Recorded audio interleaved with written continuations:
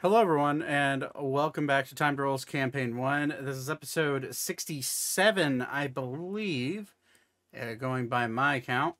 Um, we don't have any announcements other than the fact that last week, I'm sorry I had to cancel last second. I have got some news that I can't share right now, nor should I, or I'm probably not going to share it ever.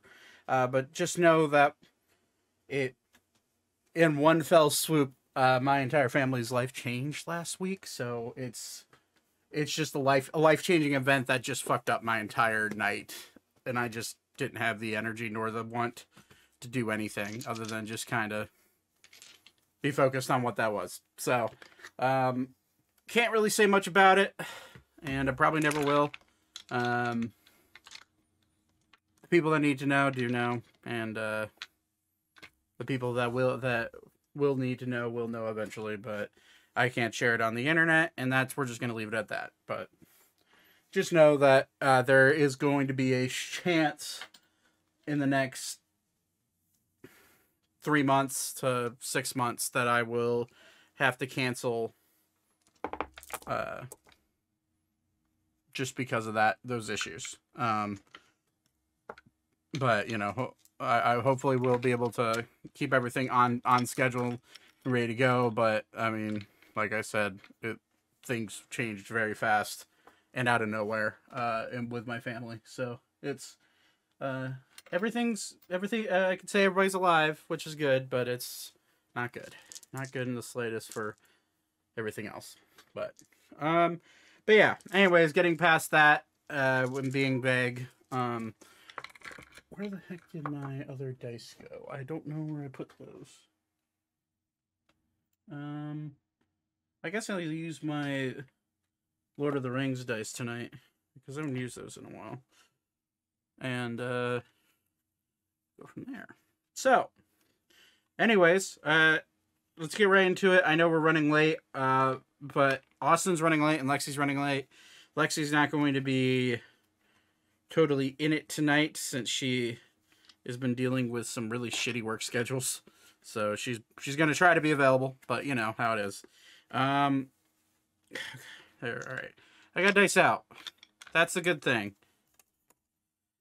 But let's get into it. We're going to hop right into Bingo's little self set of discovery. We're going to go over a recap, and we'll go from there. I need to switch to a different map.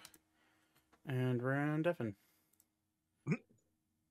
Isn't that in New York? Well, no, they think he's in the Renaissance Tower. They think he might be. There's a junkyard in New Jersey where they think he's buried, and then I thought it was under Giant Stadium.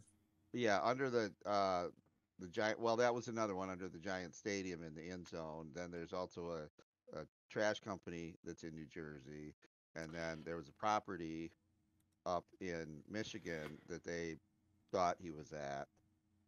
A lot of people think he's in the Renaissance. What the fuck did I just walk into? We, the resistance, refuse to be brought down. Probably the tamest conversation you could have walked into. Honestly, fair. I personally think they put him in a pond and he was eaten by an alligator. Was it Chance the Snapper? It was Chance the Snapper. Did you just say that out loud? Do you not know who bless Chance you, the Snapper whoever. is? Bless you, whoever that was. Yeah, That was yeah, Tanner. that was was impressive. That was visceral. He, for someone who doesn't have children, he has such a dad sneeze. It's a very dad sneeze, yeah. All right, let's get into it because I got a message from Austin saying he's going to be a lot later than he expected. There it is again. Hey, Oh, you're a trash company. okay. A little bit of recap because it's been 2 weeks. Sorry about having to skip out last week. You should be. But We yeah. played last week. No, we didn't. We did not. Not here. Okay, let me see here. All right. So for a little recap, and then we'll get right into Vivra's little adventure that he's going to be going on by himself. So last we left off, you the rat bastards found your way to the deeper vault. You were told to wait. Either wait to get permission to go in or find a way in yourself. As you wandered up, Zane recalled, because of a really fucking high intelligence save, which or intelligence check, which I think was a natural 20. It was pretty damn close. Ended up prompting him remembering that in order to enter into the deeper vaults, you needed to give up one of your deepest, darkest secrets. After going through a bit of some moments of deepest, darkest secret sharing among the group, all of you casually watched your friends disappear in front of your eyes, disapparating as if they never existed. After all of you eventually made your way in, and some interesting truths being shared by some certain individuals that decided to wait before everybody else was gone, you all found yourself in your own little, what could be described as trials, these chambers of self-doubt and self-discovery. Some of you reliving past experiences, some of you finding more out about yourself than you really ever wanted to. And as Vivra, you were second to last to go in and say a truth. So I came up with a placeholder thing that sent you off for plot purposes because you weren't able to make it that session. But is there anything that Vivra would say that only Beep would hear? Okay, so I was second to last. Yeah, Beep was last. You were second to last. Ooh. So okay, the only person who would hear anything would be Beep. Okay, which sucks that Austin isn't here right now, but you know. Yeah. Here, I'll even type it out in Discord form as I say it. Okay. Unless that's him popping in. Oh no. Okay. Where the heck is he so I can message him while I am typing? I can't find it, and it's too hard on trying to go with one monitor right now. I could type. So I'll look right. Okay, thanks. I'll look Beep right in the eye, and in common, because I was going to do it in Draconic, but in common I will say, this one believes this one doomed his previous tribe when he left. Oh, he's here. How's that for timing? Get ready. You're getting a Weaver lore dump. Just you. I am? Just you. What? Yep. Okay. Yep. Hold on. I'm hopping into Roll20. Yeah, I'll give you a second. So a little just to catch you up, we're going back before you and Vivra disappeared into the deeper vaults. So this was Vivra's truth that only you would have heard as Beep. Okay. So the timing was impeccable, by the way. Thank you. Yeah. So I will look you dead in the eye and say, this one believes he has doomed his former tribe when he left. This one enjoys that thought and would do it again if he had the chance. And you watch Vivra disappear. And then you said your piece, which we're not going to go back over. But so this is going to be Vivra time for probably 15 minutes, 20 minutes. So sorry to everybody else, but you know, got to catch them up. Vivra, you find yourself spiraling through a mess of magical weaves of just, you see multiple colors flashing in front of you. You see the occasional green shoots by that feels warm and inviting. and eventually you blink your eyes and you're standing in a what you feel under your feet is sand, but around you are vines. And when you look up with your passive perception and the fact that you have your dark vision goggles, you look up and it's a stone ceiling, but the walls are covered in vines and the floor feels sand-like. As you look down, it's not the regular color of sand. It feels more earthy. I mean, in a way that it almost feels like grounded up stone instead of like actual sand. And you look around and there's no discernible features about this room, but you do see, standing about 100 feet away from you down this long vine-covered corridor, a little tiny sprite of a flame floating in the darkness just outside of your view. Okay. I will take a quick glance around, make sure that I'm not catching or not missing anything. Okay.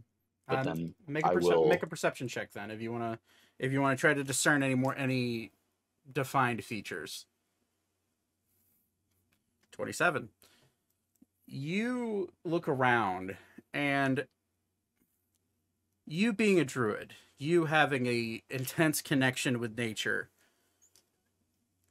you can almost sense that these vines aren't natural in the way that they're naturally grown. They didn't grow out of the normal water cycle and plant growth. These vines seem like they were artificially made by some sort of magical force. And you begin to look closer and just try to peer through them. The vines are too thick to see the wall, but your assumption is that probably behind those vines is stone. As you look down, sifting through what looks to be sand, you see bones. You see human bones. You see a dragonborn skull behind you. And it quickly dawns on you that you are not the first person to ever come into this chamber. And you know for sure that you definitely for sure that these two individuals definitely never made it out. But you do see that that little floating ball of fire. It's just like a little spirit floating 100 feet away. And it's just kind of staying in one little spot, just hovering and kind of bobbing up and down in the air. Okay. I will go ahead and produce flame. You go to produce and flame. Just hold it in my hand. Nothing. Oh. There's no magic. Interesting. Coming from you cannot produce flame. I will look very confused for a second. I will grab my spear, and then I will make my way towards that bright. Okay. As you get closer, this little, what seemed to be a little sprite of a flame flickering in the middle of this room starts to get bigger and bigger as you walk closer to it. And then you blink your eyes and it gets smaller again. You look around and it's almost as if you didn't move. You didn't take any steps. You look down, you see the same bones, the same skull of the Dragonborn. And you kind of shake your head and you look around and there's just, it's like you didn't take any steps. What do you want to do?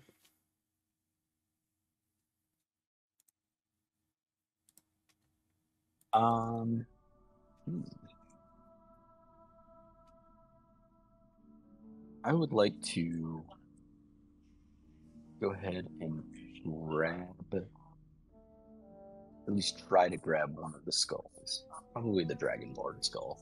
You're gonna go for the Dragonborn skull. Okay, you bend down to grab the Dragonborn skull. Make a strength check. Just strength. 10. That was a DC. Yeah. That was a DC.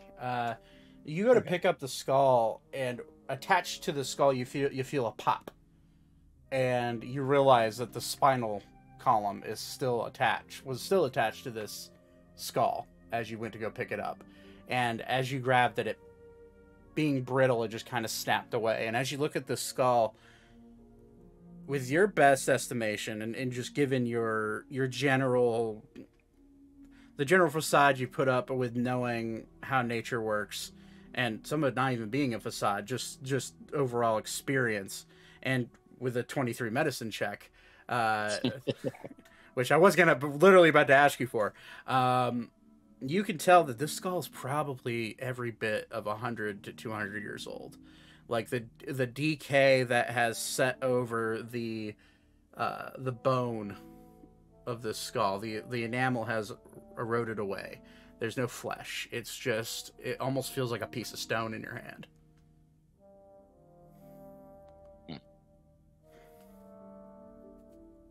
But it's Dragonborn skull. Nothing too interesting about it. It's just, it's a big dragon-like skull that looks to be on the shoulders of a humanoid instead of an actual dragon. Okay. I will go ahead and make another attempt to walk towards the glowing entity carrying the skull. Okay. So you go take a step, and immediately you feel drawn to drop the skull. It's almost as if it's a second nature thing. Just, you feel like you need to drop this skull. I need you to make a wisdom saving throw.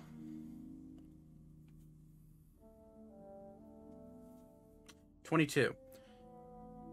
You feel compelled, and you push through with the will that you have, and just kind of the overall interest in trying to find your way towards this flame. You push through, and you take a step and another step, and the flame is starting to get closer. But instead of getting larger, it's staying the same, but you could tell you're getting closer because the bones on the ground are no longer there. However, you do feel this weird sensation underneath your feet. It's almost as if the sand is moving itself.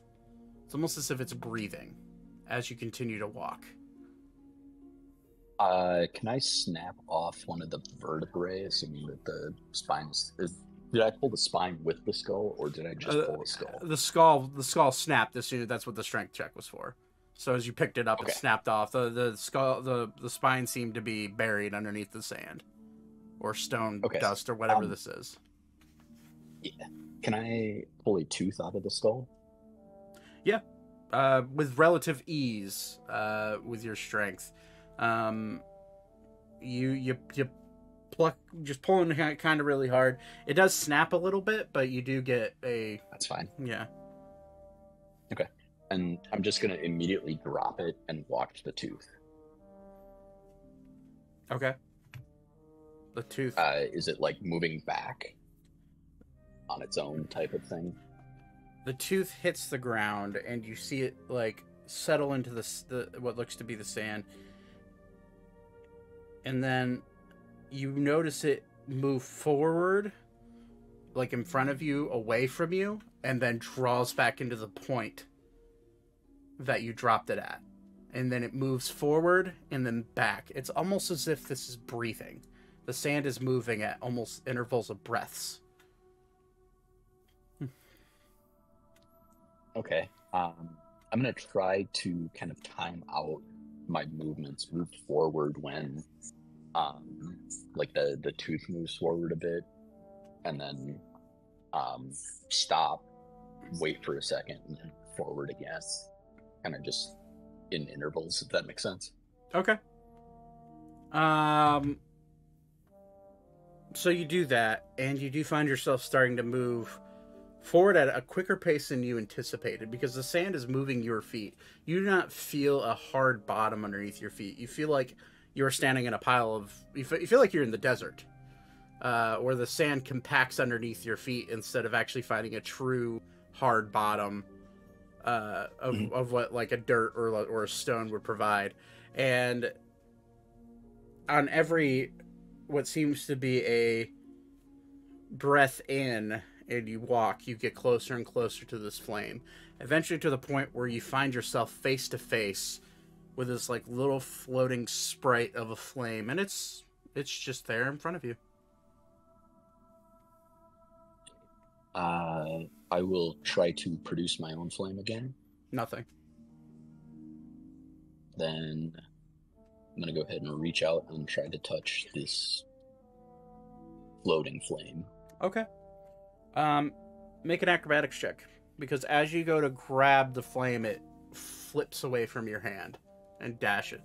Yeah. Unfortunately, as you go to grab it, you grab it and you stumble a little bit, and you kind of gather yourself. But then when you look up, you are 15 feet away from this flame, feeling yourself being dragged back by this breath-like movement. Okay. I'm gonna keep kind of in the same vein. I'm gonna keep walking forward as the exhales or inhales or whatever. Okay. So you get back to the flame, and it's just there floating again, not seeming to move. It just kind of stays where it's at, bobbing up and down right in one space.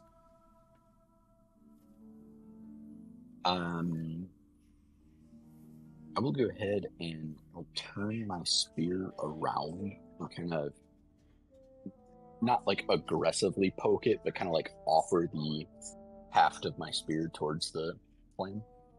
Okay. So you're not trying to attack the flame, you're just trying to interact with it with your spear. Okay. For that case, I'm going to need you to make we'll say an attack roll, but not with intent to injure. So make an attack roll using your spear. 14. As you go to lunge the spear forward, you're able to touch the flame, and as you touch the flame, you see the metal of the tip of your spear start to grow into a hot red, and then eventually an orange, and then eventually a yellow, and it starts heating up brightly as if it's been stuck into a forge. Okay. I'm gonna go ahead and pull it back, and that was the back end of the spear, correct? That I used. Oh, sorry, you're using the actual wooden part, right?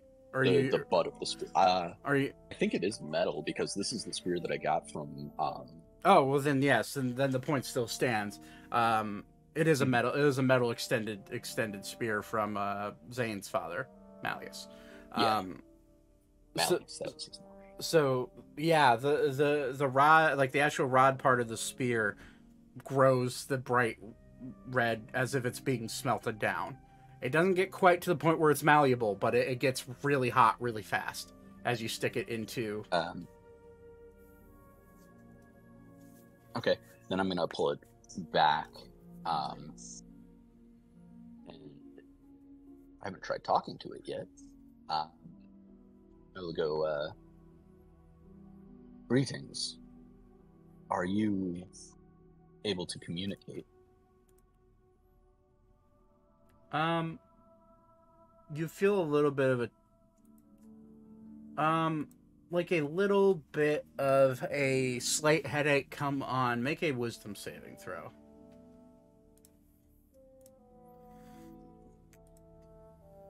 Easy. You hear a voice in your head, but you do end up taking 7 points of psychic damage. And in your head, you hear a familiar voice.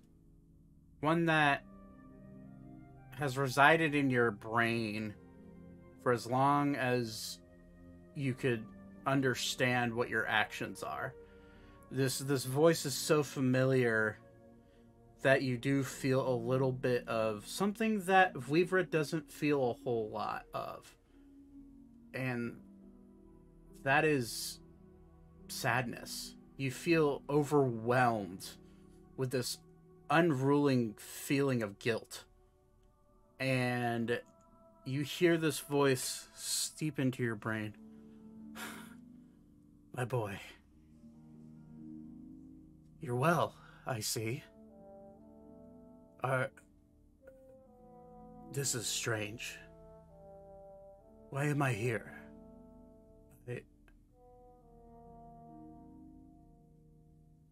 Are you... Father, where are we? And I do not know. this is going to take place. This conversation is going to take place in Sabathian. Oh, yeah, fair. Okay. So, if anybody was witnessing this, they'd be hearing a very broken French Creole language being spoken right now.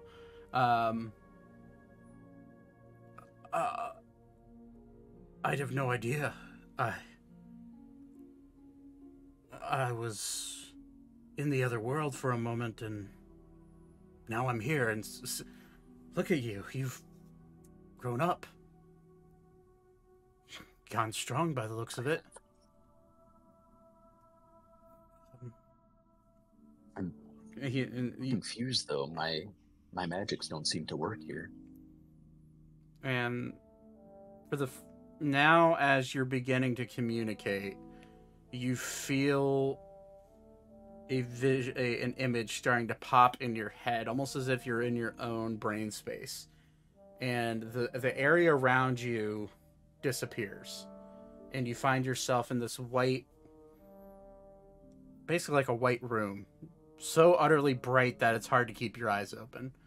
And standing in front of you is your father, your adopted druid father, whom the last time you saw was dead.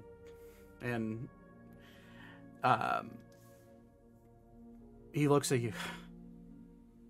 I think that place does not allow magic, at least in the conventional way. And yet you are here. I am. I do not know how, but I'm here. And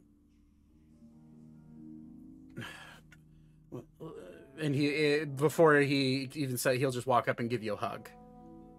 Okay, I will. His ethereal body will walk up and just give you a hug. I'm marginally less awkward at hugging than he remembers. Very marginally less. And he does pick up on that. I see you've gotten used to some of this. That means you found friends, I assume. Yes. Good. A new tribe, so to speak. That's good. That's one thing I regretted, leaving you behind, and was... Yeah. I do not understand why I am here, nor why you are here. But I have a feeling it's for a reason. When you saw me in that place, what was my form? Did I have a body? Was I... A mote of light. Almost a flame. Okay. He's gonna make an Arcana check. Because I have stats for your daddy. I made those. I made that character sheet. Even though he's dead. Even though he's dead, but you know, sometimes characters get brought back to life for odd reasons. Fair. Shit. That's a 33. Your daddy's a smart motherfucker. That's how it is. Apparently. Yeah. He will, like, you'll see his hands reach out. It seems we're being drawn by some sort of celestial magics. It's not coming from a being, although it is. It's coming from something tangible. But the gods have long been locked away. My friends and I were seeking out a powerful artifact, the Cordeorum. He will roll a history check to see if he's ever heard of that. That's a natural 20. So that is a 35 for a history check. He will... that would explain things.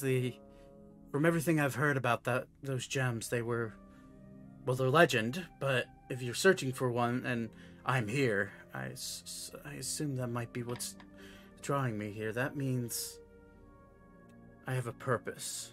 And you'll see his hand like reach out, and you'll see flames start to erupt from it. And he'll like close his fist. Why can I do that? I do not know. And then That is something that was usually one of my powers. let me try using that same spell right now. Go ahead and try to produce flame. Nothing. Huh. I'm gonna try to druid craft just a little like small flower into my hand. You watch a flower apparate into your hand. Well, it seems that one still works. And he will do the exact same thing and match the flower.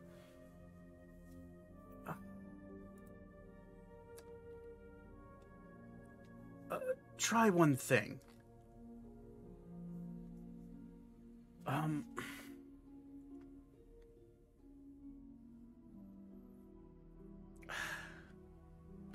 Maybe... Are you aware of the spell Misty Step? I've seen it used, but I've never been able to use it before. Well, it's good you've seen it used. He's gonna try to use it. You see him, like, step forward and nothing happens. I'm gonna try. Think about where you want to go within 30 feet in this space, and think you want to show up there. Yep. So Go ahead and do that. Go ahead and mark off a second level spell slot. Boy. You just switch to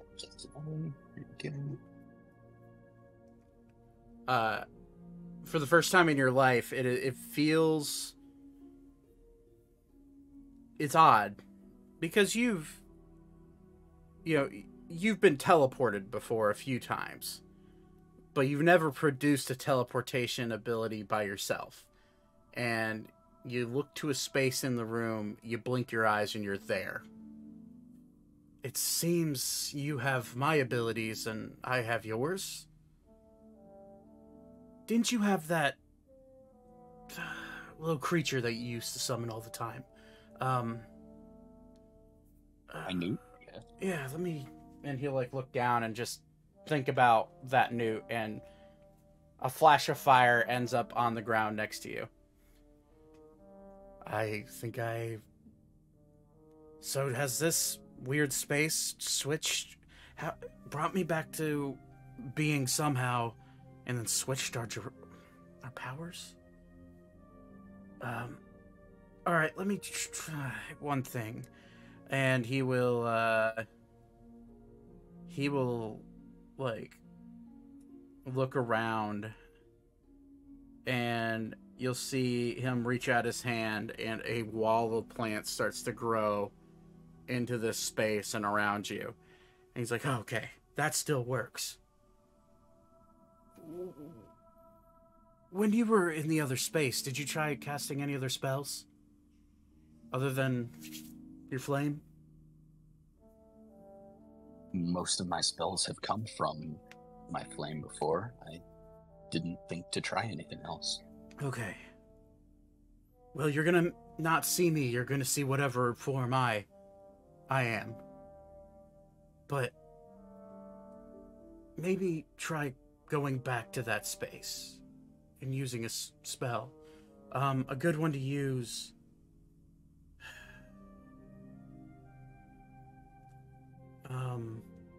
I guess a good one to use would be Misty Step, but I know that uses...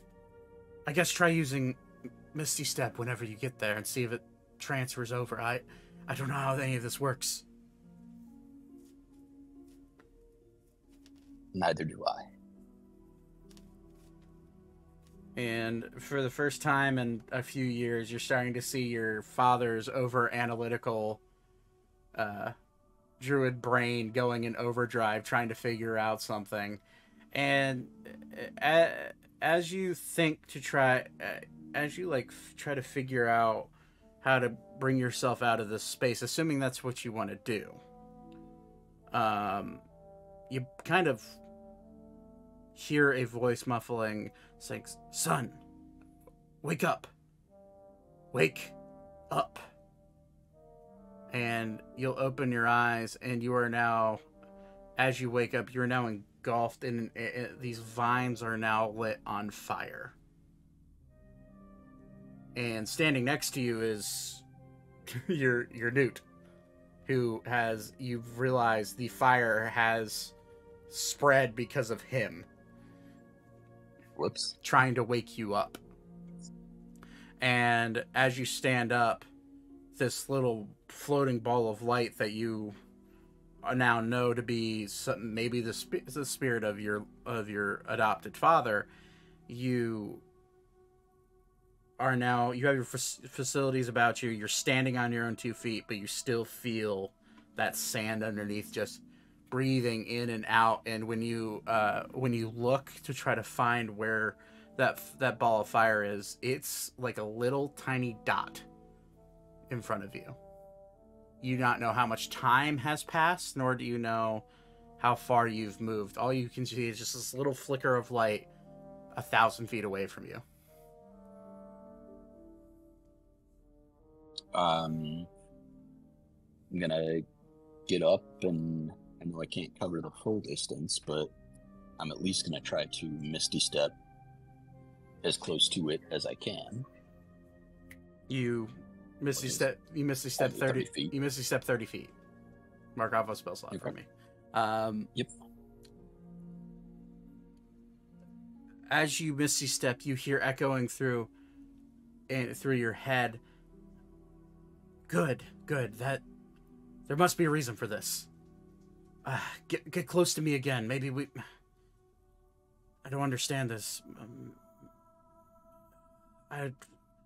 And you hear a frustrated sound coming out of his voice to nothing but static in your head. And all of a sudden he's not talking. I'm gonna keep on making my way that way. Okay. So after about 5 minutes of walking, because timing your steps to get closer, you only can take about 3 or 4 steps every time it sucks back out. You take a step, and you eventually get to where you're close to this ball of flame, and it's still just floating there, bobbing up and down. You hear nothing in your head. What would you like to do? Just call out, Father, are you there? Make a wisdom saving throw.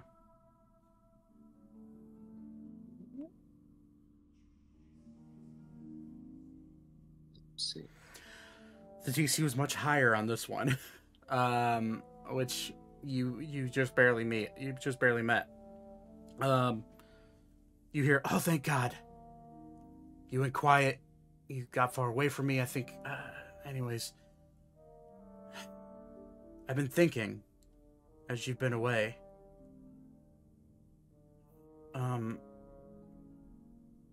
Perhaps it may be best for you to touch this flame.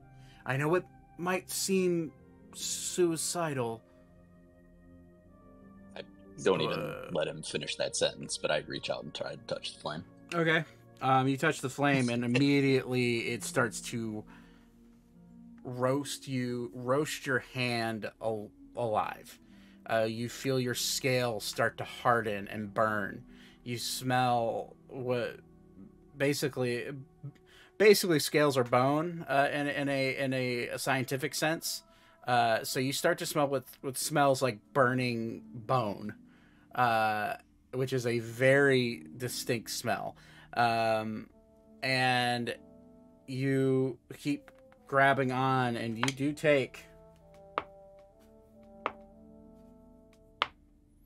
15 points of fire damage. All right. As you take 15 points of fire damage, I'd like you to make a Constitution saving throw. As your father says, keep at it. My brain is not working right now. Yeah, you're fine. Okay.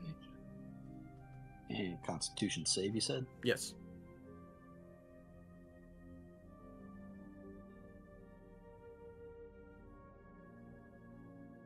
$15.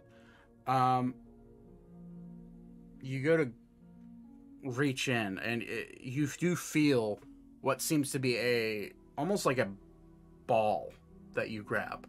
It feels kind of like a baseball, but it's burning, and honestly feels like you're grabbing a molten piece of like hot coal. And as you keep grabbing onto it, you can feel your arm start to also burn and smoke. You feel your clothes start to like singe, and any bit of like Ori hair that was left over on you from sleeping close to him starts to burn away. And you do end up taking 25 points of fire damage more. Okay. Which I believe you're resistant to fire, so this is all halved, right? I don't think I am. Are you not? Okay. I am not. So as you go to grab, you feel this intense heat, and then you feel your father say, just a little bit more. And in your heart, you feel the druid power that has ignited you for... You're 16, right? Yep. For 16 years, the druid power that has naturally flowed through you. You feel it ignite in your heart and in your soul. And you can feel this intense heat start to settle into the very core of your body. And you can feel your father's own presence start to fade away as this happens. And you hear in your head, and all you hear is, "It was a pleasure seeing you again, my son." And I'm not going to reply because I'm concentrating on not screaming. And as you go to breathe in one more time, you feel your father's consciousness slip from your brain. I need you to make one more Constitution saving throw. 12.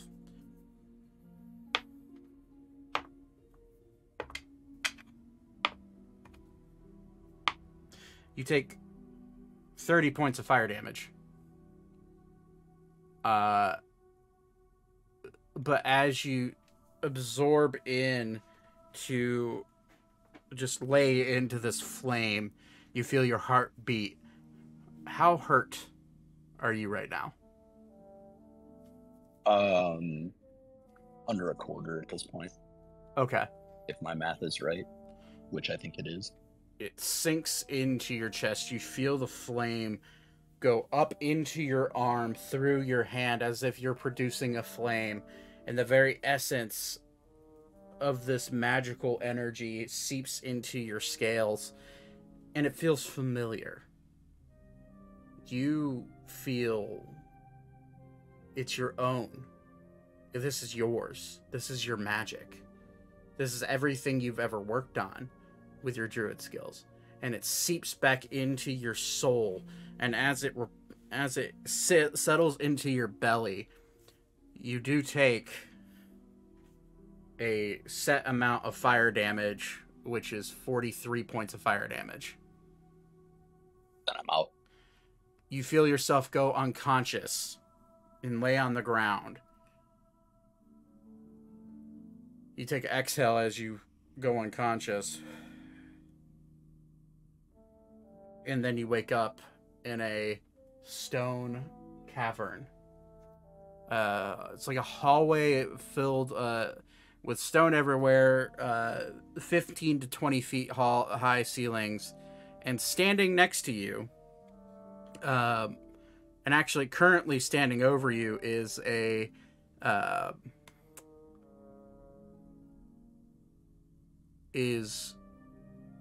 Alara. She's currently looking at you, poking you, saying, wake up. I don't know where Ori is, but I'm scared, and you're the only one I know here, so wake up. You're currently unconscious, and by the way, add Misty Step as a usable spell to your spell list. Ooh. Ooh, Fancy. fancy. And Alara realizes, well, she's going to make a medicine check. It's cocked.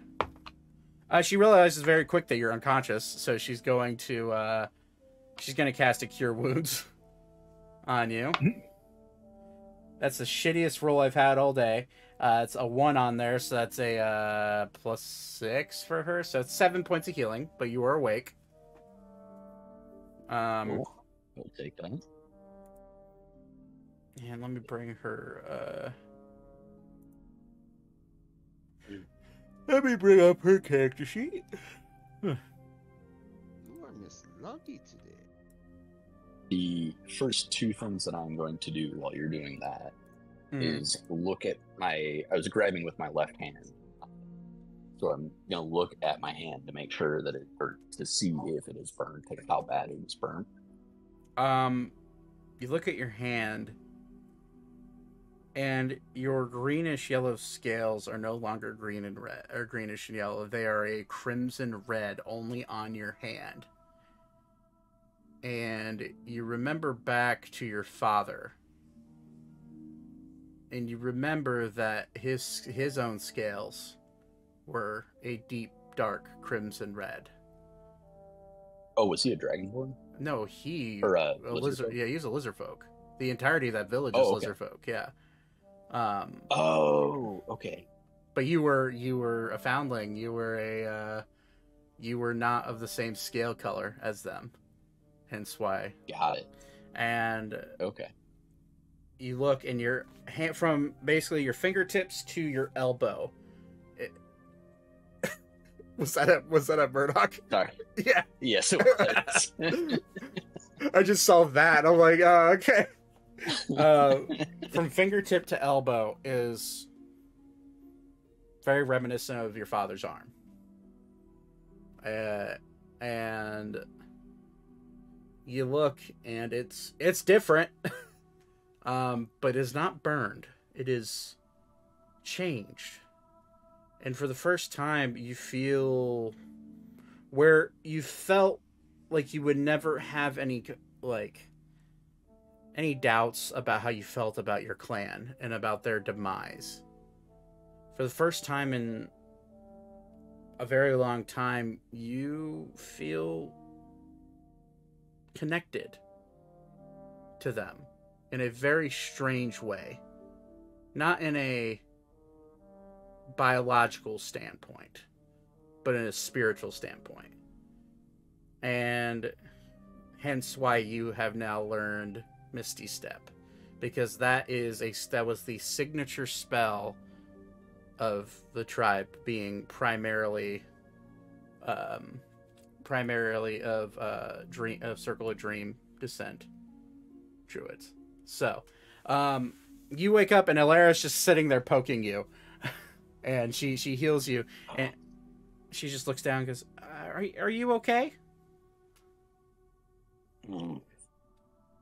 This one has been better. Oh, okay. Stand up. She's going to immediately dump another, we'll say, a 3rd level Cure Wounds into you. Because she realizes how hurt you are.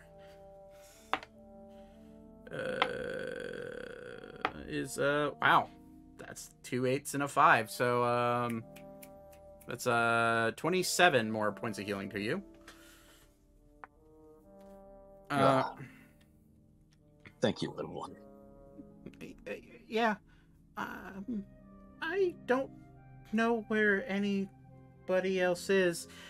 One thing you do notice, sitting on Alara's head is not only normal Froggy, but you notice another frog sitting on top of her head that is completely different colored, and as soon as you flag it with your passive perception, you immediately flag that as not of this world. I'll go ahead and offer her my hand to kind of pick her up, and I can't necessarily sit her on my head like Ori does, but I'm sure I could sit her on my shoulders. Okay. Yeah, she's well, you're not Ori, but you know it's good enough, and she'll hop up on your shoulders. And I see you have found a new pet. Oh yeah, and she'll bring him down. This one's name is Elvis. I found him in a dream world. And she'll like bring down Elvis in front of you, which Elvis is like this, like neon yellowish green colored toad with like a white belly. But as you look at his eyes, it's not a frog or toad eyes. It's like bovine eyes. And he looks at you, and in full perfect calm, he says, "What up, baby?" What up, baby? I'm just gonna kind of rub my head and ignore the frog for a second. I look at my hand. This one has received something new as well, and I'll kind of show her that my arm has changed. Wow. Huh. And she'll just like look at and poke at your arm. Does it hurt? Not anymore. Huh. Well, that's good. And then Alara will just go full blank brain mode like Alara does as she says that. Well, and then she points forward and she's like, I guess we're going this way. I guess we are. Let's see if we can find anyone else, shall we? Okay. And I'm gonna go ahead and cast Locate Object. Okay, what are you trying to locate? I think it would have to be Ori's axe. Okay. Or glaive. Actually, probably Ori's glaive. Okay, Ori's glaive. That's 1,000 feet away, right? Yep, 1,000 feet. Okay. I just want to remind you that Alara and I have the necklaces that like. I know. Okay. Yeah, I made note of that because I didn't. Let's say Alara is not focused on finding anybody but Ori at this point. That makes sense. Ori is her safety blanket. I guess that was more for Elka than for her. It is more for Elka being big sister mode, losing Alara the way that she gets lost. Okay, you do sense Ori's glaive within the 1,000 feet. It's about 900 or so feet away, so it is a good little walk, and it's straight ahead through the corridor, and it's straight ahead slightly to the left as you look down the corridor. So I assume you start walking that way. Let's refresh. Now that we're here, let's refresh who's with who. So you got Ori. You've got Ori, Zane, and Alan together. You have Beep and why can't I remember? Hold on. Where's my? The wizard guy. It's not Ornthalis. It's his freaking crony. I'm blanking on his name. Doesn't it start with an S? Yes, it does. I believe. Wait, I haven't. What am I doing? There's a tab open with a list of NPC names. Let me just look at that. Fried brain syndrome. That's What's the name of Six Head? FBS, baby, FBS. There is. What? Oh, there it is. Celica. Celica is his name. Beep is with Celica. Alara is by, or not Alara, Elka is by herself. And Thaddeus, you are with Ornthalis. Are we? I'm looking at the map. Do you have us on the map at all, or? Yeah. So top right of where the corner here, I'll ping it. We don't have a map. I don't have a map open for you guys for the Deeper Vault because it's an exploratory theater of the mind thing until it's not. Okay. But where? If you're looking, what I have, the map I have up is Arendur, the Arendur road map.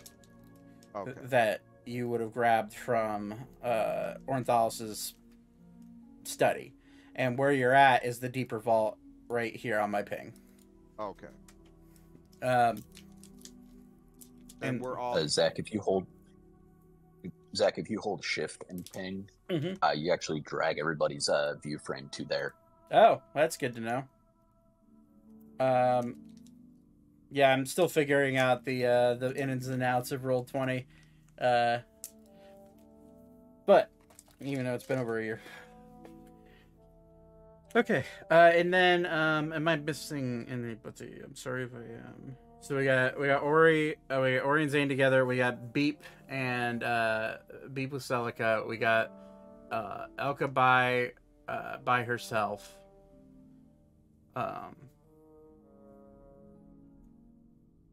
Brain do math here.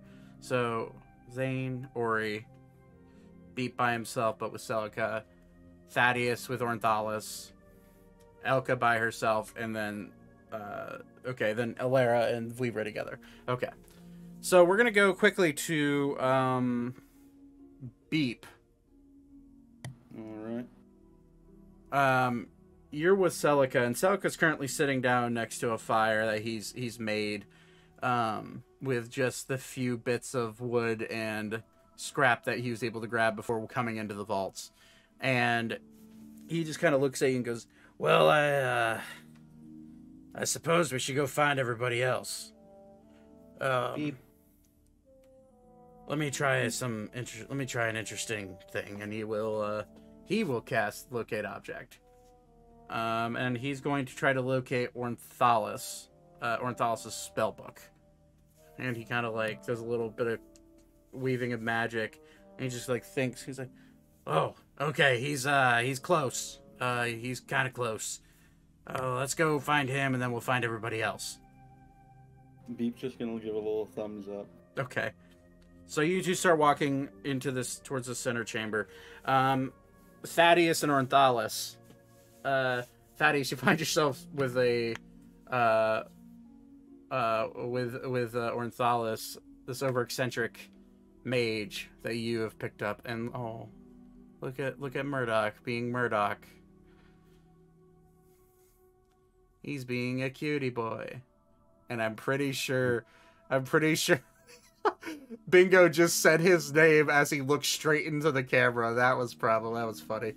Or maybe it was one of his family members, but either way.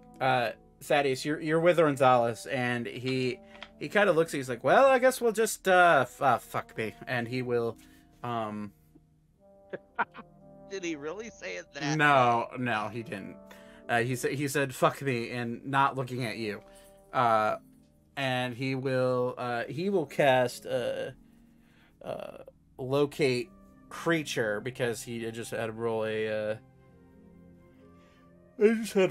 history check to remember if anybody had any animal companions. And Alara, he remembered Froggy, so he's going to cast Locate Creature on Froggy, and immediately go, "Oh, well, that little froggy friend of your little goblin friend is not too far away. It's actually heading pretty close to us. Let's go this way." And he'll point down the hallway. Well, that sounds like a good idea. Maybe I'll let you. Let's side by side. God knows what's in this place. I couldn't agree more. All right, let's go. And he will continue walking with you. Actually, I'm gonna. Ornthals, you may not see me, and I'm gonna pull my cloak over my head. Oh, what do you mean? I still see you. Okay, that's nice to know. Oh, did you do some interesting magic trick? Oh, okay. I have a cloak of invisibility. Oh, that's what this little weird veil is. Oh, okay. That makes sense to me now. Sorry, I can see invisible shit. Let's just put it that way, permanently. And he'll point to his right eye, and if you make a perception check, actually, Todd. So, if you can see invisible stuff, you can see me. Can you see anything else that I might not be able to see? Well, things are invisible, but yes. Did you make a perception check? Not yet. Natural 20. Oh. Damn. You do see this.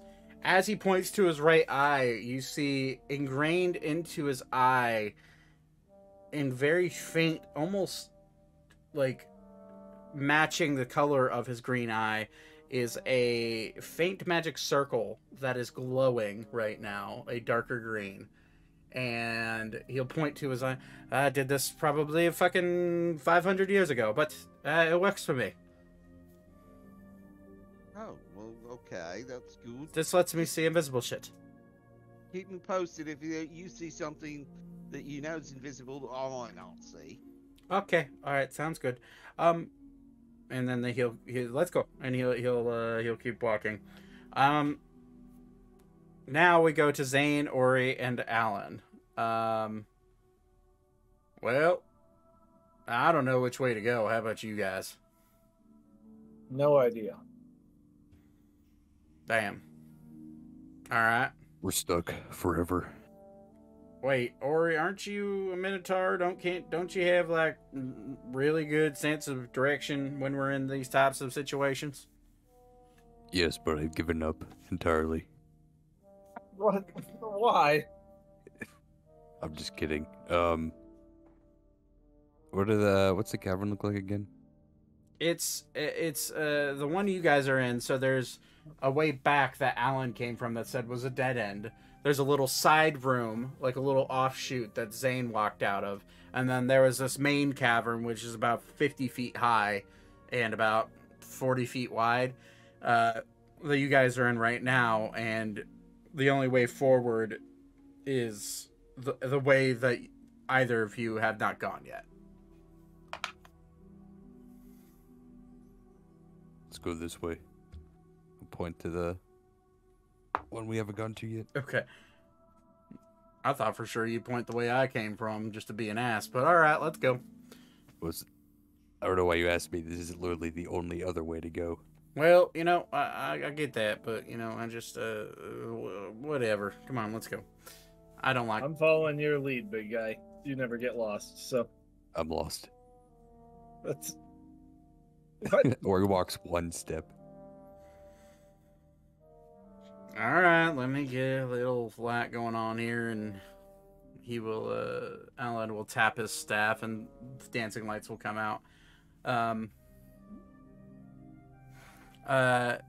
So you keep walking forward, and eventually, all of you, except for Elka, find your way into this center cavern area. In front of you are multiple entryways and hallways, and you watch every party member, except for Elka, walk out of one of those hallways. Where's our bunny? I don't see her. Yeah, that's really fucking weird. Does not know. Huh. Well, interesting. Did she not tell the statues a thing? She did before I left. Before this one left. Well, she's got to be here somewhere. Or puts his hand on Zane's shoulder. She will be missed. We must move on. We're not just abandoning our friend. What the fuck? I will go ahead and do another locate object on one of her weapons, the icy one. Okay. You go to cast locate object, and wherever she is not within 1,000 feet of you. Or that her sword is not within 1,000 feet of you, at the very least. She may not be nearby. This one cannot feel her weapon. She's already moved on. Well, I mean, isn't there other methods of trying to figure out where she is, or do we think that she'll be alright by herself? I don't think we should go terribly far without her. Alright. But she is not within 1,000-foot radius. I'm aware. I still don't think we should go too far without her. Am I with these guys? Yeah, everyone has converged now, and I should describe the room because you're in it currently. You are in what seemed to be a broken down cliffed area. That like there's a giant crevasse that's cracking down the middle. It's a multi-terraced room, and in front of you is just multiple pathways that converge in, and as you look around, there's no real way to go other than farther into the room. And where all of you come out at is you're currently on the lowest level of the terraced room. Alan, Don't we have a sending stone with her? do we? Just for... She has the one for somebody. This one doesn't remember who. Ornithalis looks up. I suppose I could cast a sending spell and see if she says anything. If we want to do that. We can't leave without her. She's part of the family. Part of the I've ship, already part of the moved on. crew. I've accepted it. You all need to as well. Well, Ori? Would you You still be don't? this way, Ori, if it was Alara who was missing? by the way, Alara has rapidly like ran up Ori's back and is now happily on his head. No, I would still be at the first stage of denial. And Well, You we're live in in a denial. state of denial. then out of nowhere, on top of out of what seems to be air, you hear a voice come out from the top of Alara's head. Well, I think I don't know. I think she's probably dead, if you ask me. Who the? Hey there, baby. Oh, this one forgot. Apparently that is Elvis. Interesting. At your service. Elvis. Yes, sir. At your service. And if a frog could do finger guns, he'd do it. Does it do a funny dance with his legs? No, he does not. Fuck. No, but he will tell you. What's Thank the you. point? Thank you very much. Thank you very much. That's pretty good. Who is this? Elvis. How did you join us? I woke up on this little one's head here. He's been here the whole time. So Froggy's Okay. real No, name that is one Elvis. is Froggy. And Froggy No, just kind of they've like both been there the whole time. Froggy just hops like to the top of like the farther top of Valeris and just kind of like looks at all of you right next to Elvis. We Asserts all- his dominance. We all need to refocus. on Getting heavy Sufra up there. And figuring out where she is and why she's not with this group. And if anybody disagrees with me, then you will suffer from the tip of my rapier. What are you gonna do, Just Thaddeus? the Tell him tip. that you're from the House of Sterling. I would expect this from Ori, but not you, Zane. I think I'd rather get stabbed again than hear you say you're from a house you're not a part of anymore. I'm just frustrated. At least I have a family I have my family's alive. What are you talking about? Oh, I Well, thought you killed some of them all. are. No. You haven't met my You parents. just killed some of them. Okay. Yeah, well, all right, okay. I'm sorry. I'm sorry. People- I'm just frustrated. Well, The people One of that us is respect missing. You, I know, and the people that respect we have become a family, and those of us who don't respect that need to leave. We're missing one of our family. We've all lost our family. We all have that in common. So let's Well, Well, my maybe parents are for still. your- except for You're projecting again. You've Yes. met my. Weaver looked at his arm, his now red arm, reaches in and hands Ori a pound of harpy jerky. I'm just gonna kind of stare at Thaddeus for a second and be like, "You've met my family." You burn your I'm head. sorry. Okay, you're the only one that has any type of stable family. The rest of us are What are you all talking about? misfits. My parents are awesome. I thought you tried to eat them. So is my aunt and my uncle. Or he would never eat his family. So my cousins are pretty cool too. Can we just please find Elka? Actually, I have 12 cousins. You see Orenthalis holding up to his ear and going, yeah, Elka, are you there? Your friends are worried about you. Some Yeah. of them, not all of them. I was just wondering where you are. You could respond to this message. Elka, full disclosure, you hear nothing coming into your head. And Orenthalis looks around and goes, shit! Did I not prepare that today? No, I did. Fuck. She's not answering. Guess we should just look around. Okay, what did we all just go through? Uh, I met with my mother, and I was walking out the door to meet with Noetic, and my father was standing at the door. I had You a almost met dream. with a traitor? Yes, my father. Oh, I was talking about Thaddeus. Yeah, Noetic. Please, you. I'm actually going to do bristle a little bit at that. not call Thaddeus. Excuse me. Do I would not never call No, I Noetic a traitor. He's This working one with the knows. vampire.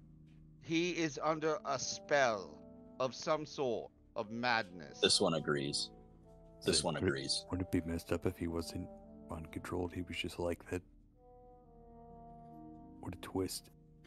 Thaddeus, what happens if we get to him and he's not being controlled? Then I will kill him. I could kill him if you want, if it's Or too I will much let trouble. Ori kill him, because Ori seems to have the need to do that. Yeah, that's me. It's my red flag. God damn it. Yeah, just like killing people. It's my red flag. All on I'm his- saying it's on is his I Tinder know bio. what I just went through to get here. And it was a visit with my mother, who I felt betrayed me. And as I was leaving to find Noetic, my father interrupted and stopped me at the door. And now I'm with you all. Did I your don't- guys' did we all go through this? This I- one saw his father. Mine You guys was. feel like it was some sort of test?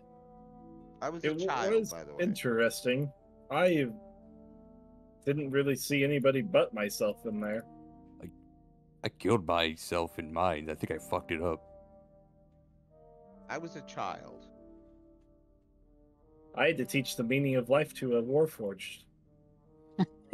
God, you must have been there for days. It sure went quicker than it seemed.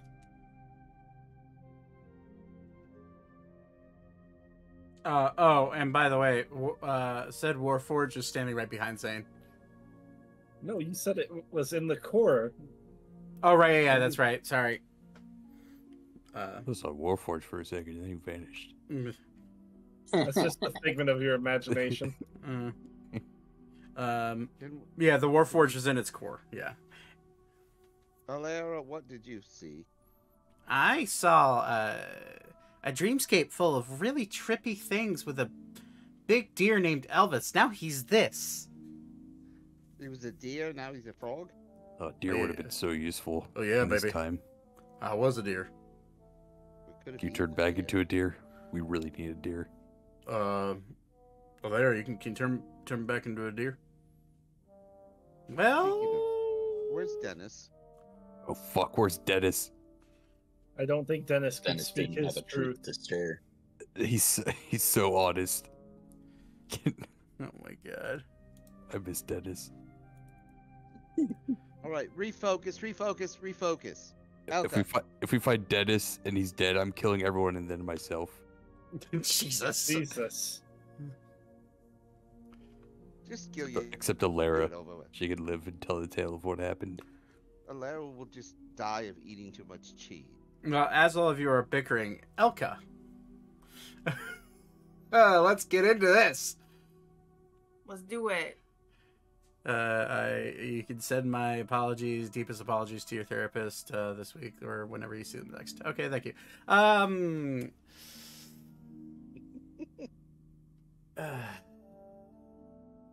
You find yourself in a deep cavern, staring down an abyss with a rope and wooden ladder that goes across the abyss to the other side. It seems pretty shaky at best, from your best just little check of it with your passive perception. You How far hear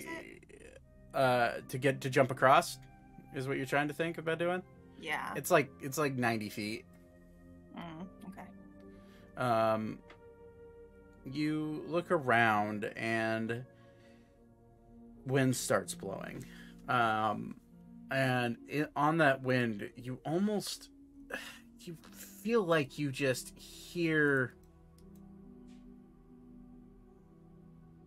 a bit of a voice come over. And you hear, Elka. My dear, you'll be okay. And you recognize all these voices that are coming through, and they're all that of your family. You hear archers. You hear Elkises. You hear Pavins. You hear your mothers. Your fathers. Your grandfathers. And they're all just echoing through. You hear, it's a damn shame she doesn't have magic. Just get rid of her however you can. And then you hear, but father, she's my only daughter. And then you hear Elkis say, Dad, you can't just get rid of him.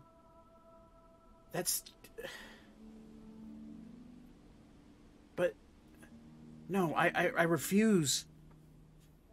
I refuse to kill my own brother. And then you hear Archer say, can't we just fucking kill them all and be done with it, Elkis? Fuck this family. I'll protect her however I can. And this is all happening to you as you're staring down at an abyss with only a little rope ladder to go across. What do you want to do? I'm gonna jump into the pit. I'm just kidding. Peace. You know what? They're right. Bye. I think I'm gonna tentatively step onto, I guess, warily is. I'm gonna just Like- slightly step onto the bridge. Like tip, Just like tip, kind of- put your toe in the just water like- type of deal. Yeah. yeah, like give it a little like push and see if it can like hold me up, kind of thing. Seems sturdy. A little bit swaying because of the wind, but it seems sturdy.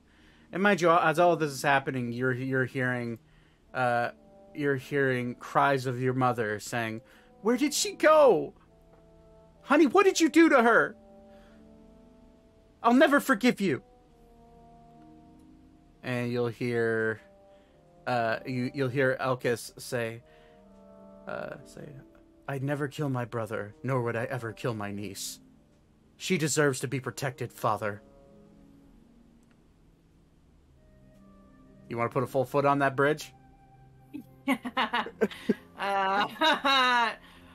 I'm just gonna try really hard to just focus on the bridge and not what I'm hearing. Okay, so you're actively trying to block it all out. Yeah. Make a wisdom saving throw. Alright. You can't give me that kind of power and expect me not to utilize it. My brain immediately went, concentration check. Wait a second. I rolled 1. Oh, honey. You put one full foot on that bridge, and your foot goes through, and you start to plummet down into the abyss. Wait, I mean, like, I was not like, I was just like, I was still holding on and stuff. Sounds like Ori was onto something, guys. I'm kidding. That was actually a joke. No, what does happen? You take one full step and you feel the bridge sway with the wind, and each weighted word that comes through shakes the bridge more. You hear, you hear, she's nothing but a failure. She's better off dead than useful to this family. What good does swinging a sword around do? And then you hear Archer say, "Can I just kill your fucking dad?"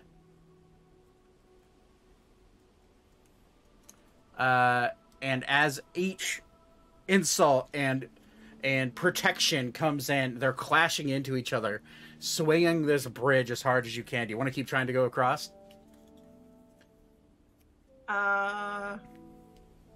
There's like rails, like yeah, there's ropes to hang on. Just it's your standard like Indiana Jones bridge. Okay. I'm just trying to think. Those notoriously stay up, right? Shut up. I'm sorry. I have rope. Mm-hmm. So what I'm gonna do is I'm gonna tie the rope around my waist, and I know that there's like the pieces of rope that go up and down, but I'm gonna tie ropes. I'm gonna tie the rope on either side to each side of the bridge as I go, and then I'm gonna go slowly, and then when I get to one of the up and down rope parts, I'm gonna like untie it and tie it to the next part. Okay, well that'll help I'm you. attached. That's going to help you with your dexterity saving throws. So you doing that, the DC is going to be lower. Cool. So as each wind gusts through with insults, another one comes in with reaffirmations. You just hear a mixture of emotional waves coming through, and you try your best to ignore it, but you just can't. All the trauma that has been building up in your young life is just hitting you all at once. It feels like you're being suffocated by a wave of nothing but just bad feelings that you tried to leave behind in Arun. And each step feels heavier and heavier and heavier, and you feel the bridge swaying. Make a dexterity saving throw. I'm not using that dice.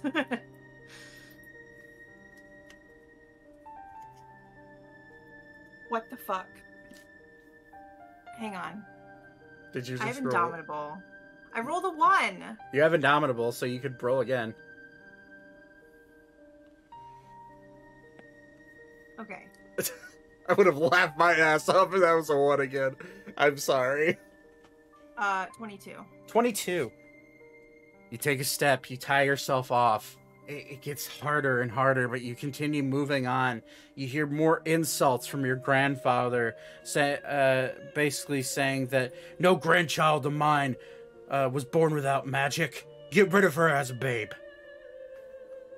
And you hear a reaffirmation from your mother saying, I just want her to come home. and each one feels.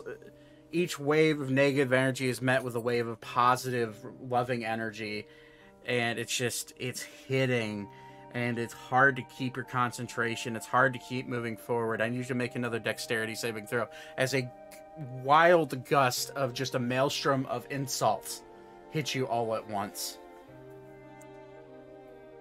16. You stumble to the ground, or you stumble to the base of this bridge, swinging. You're hanging on for dear life, but you're able to stand up just barely and continue moving forward. You're about a quarter of a way across this bridge. And then I'm just gonna say, Elka's just got tears just streaming down her face, but she's just gonna push through it. Like she's not gonna. She's just gonna keep going and aim for the other side of the bridge. You hear the words of the bronze dragon that you met just moments before echo through your head. This is a challenge of ordeals. Do you want to find yourself, or would you remain weak in your own self-pity? I'm gonna scream. I'm not weak. Aren't you? And then take another step forward. It. Make another dexterity saving throw. I'm just gonna keep screaming. I'm not weak. I'm not useless. I'm not worthless. 21. 21. You're able to keep moving forward. You're about halfway across the bridge now, and this is where it gets rough. You feel your legs giving out. Your knees are shaky. For the first time in a very long time, your bunny rabbit legs that you're so proud of being so strong are no longer strong. It's hard to keep the own weight of your small frame up, and as you push forward, you hear a voice emanate through this cavern, and it's Archer. And he says, "Come on, kid. It's just a few steps. You're a little slow. You're just half a step slow. I know if you get this, you'll be great." And you immediately, a memory flashes back. You know that very line. You remember the time when you're training with Archer. And then immediately a wave of negative emotions from Pavin come in and say, "What a useless fucking sister. Can't even cast a simple firebolt." Puh. And I'm going to need you to make another dexterity saving throw. I'm gonna try and remember the Pavin that I know now, and not the one in the past, and remember that sometimes we have to grow. Mm-hmm. And I rolled an 18. An 18. And I'm just gonna scream into the void. I know that's not Pavin. It's not who he is anymore. He loves me and I love him. Okay. You take another step forward, and you feel the board snap underneath your foot, but you continue you continue moving forward, headstrong in your beliefs, knowing that your brother is not the snobby piece of shit he used to be. And you get real close, and all of a sudden the void goes quiet. And all you hear is just a light brush of the wind. In your heart, you know that you're almost there, and you hear in your left ear, and just a very warm blowing gust, you hear your mother's voice come through and says, "It's okay if you're different, Elka. Your father's a little bit headstrong, but you're fine. I know you'll be fine, sweetie. Do what you want. You don't have to follow these traditions." Make your last dexterity saving throw. As a gust of slurs that I'm not allowed to say and insults come flying in at you at mock speed of your grandpa's voice, just hating you. Your father mixed in there with hate, wanting you dead. In that 20. Let's go! As you push forward, you embrace the love that you know your mother has for you, and you embrace that feeling of warmth, and you make it across this bridge. You make it to the other side, and in your head you hear the dragon state, "See? I know you could do it. Now go on, move forward, and claim your prize." Let's go. You start walking forward. We're going to go back to the group. Now. You're the one who wanted to go on your own.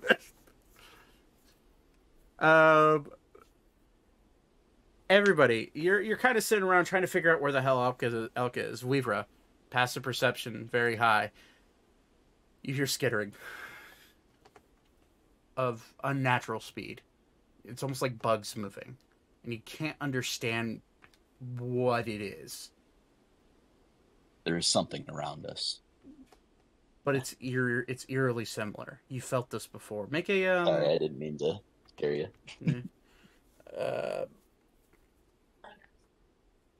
Make a Vibra, do me a favor and just make a general perception check. 27. You feel down to your bones, you know what these are. You remember thinking back into a basement in Artemis when you're searching for Alera. These weird arachnid-like motionless, voidless of soul creatures that can have the ability to transform. And as this feeling of dread washes over you as a spellcaster, everybody who's a spellcaster here feels a bit of a shiver go down their spine as one giant insect-like claw comes out of this like crack in the ground, and standing in front of you is, if I can switch everybody over, is a group of mage hunters staring all of you down. The gem-like frills on their back out in full radar, all of them focused on Zane and on Alera and on Vivra and on Ornthalis and Celica and Alan, and they are ready to hunt. Everybody roll initiative. Yeah, boy. Is there a map? Yeah, there should be. I only see blue. You only see blue? What? I see the map. Let me just Oh, you need to do? zoom Let me in. refresh Yeah. then. I was gonna say, do you want to place us X so that way we know where you want us to be starting at? I can do that. There it is. Where's the initiative tracker on this new one? Turn order. There it is. I had to go for a minute. It's beep. Beep's Here also too? yeah. Beep's also here. Sorry, I forgot. Okay. I always forget. I always forget. Beep is also a spellcaster until you do dumb shit, and I'm like, oh yeah, that's right. Bard. Yeah, I do have them. Fog of War. I don't need that. So 5 mage hunters come crawling out of this crevice.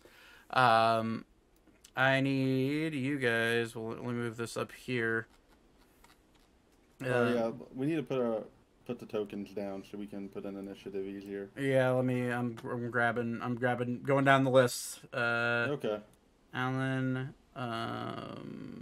Oh, do you just want us all where Alan is? Yeah. All right, cool. Throw Alera down. Like that. I mean, it's not letting me do it. That's fine. I'll get you.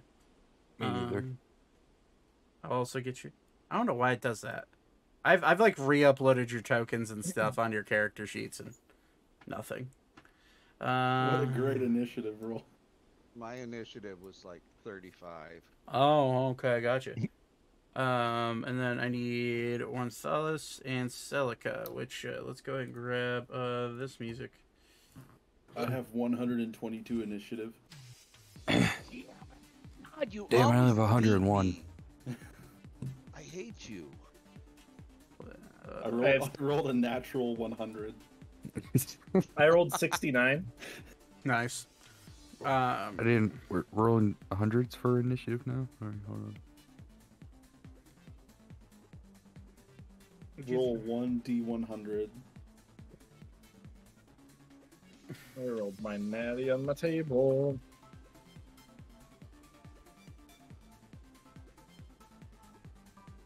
Where are my mage hunters? Where is my character sheet for them? Someone was not ready. You are When not prepared. When am I ever ready? Not- when we're playing, Prepared. never. There we are. Okay. Have you? Okay. So. Initiative. Wonder why Oh it's... fuck! I'm at like half health. Actually, less than half. Yeah. Was it third of my health? I'm only a hair over a third. Kinda. Put my I'm a little over a third. Invincibility on. Walk up next to My air. health is perfectly Oh. fine. I can do healing early on. And I'm gonna put my rapier. I was gonna through say, Orange I'm- here. I mean, either you can heal yourself or Ori, and then I guess it depends on turn order. Yeah, I- I mean, I you have- have me beat by half a step. So, 0.05. yeah, Just hold it that in dex action. tiebreaker though.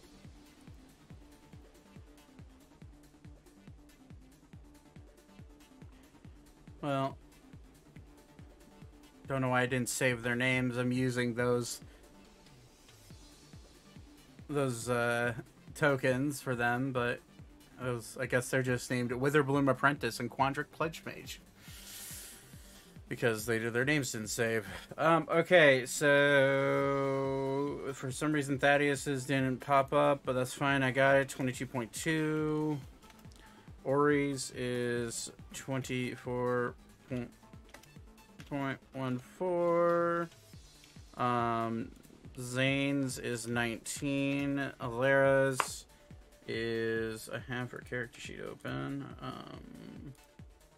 Alera is +2 to initiative, so that's 12. Celica's +8, +5 to initiative, so that's 13. Oh, that's a 1. No, 13. That's cocked. Ornithalis is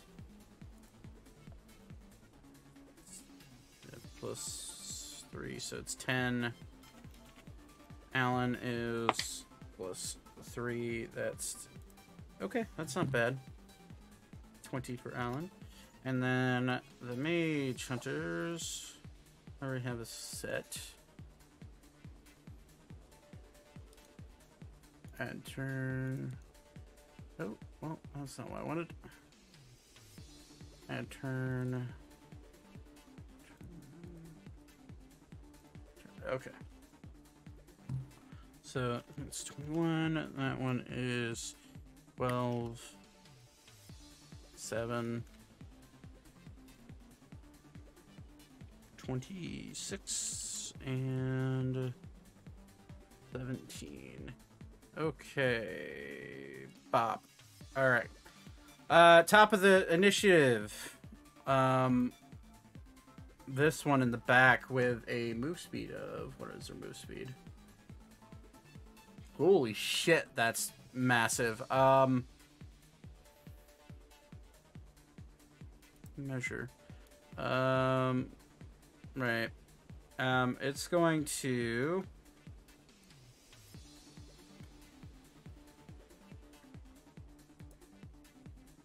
It's going to skitter forward to the ledge. Actually, it's going to go up this ledge here and make it to there. That is going to be the end of its turn. Ori, your turn. How tall is this ledge? Right here. Like 40 feet high. Okay.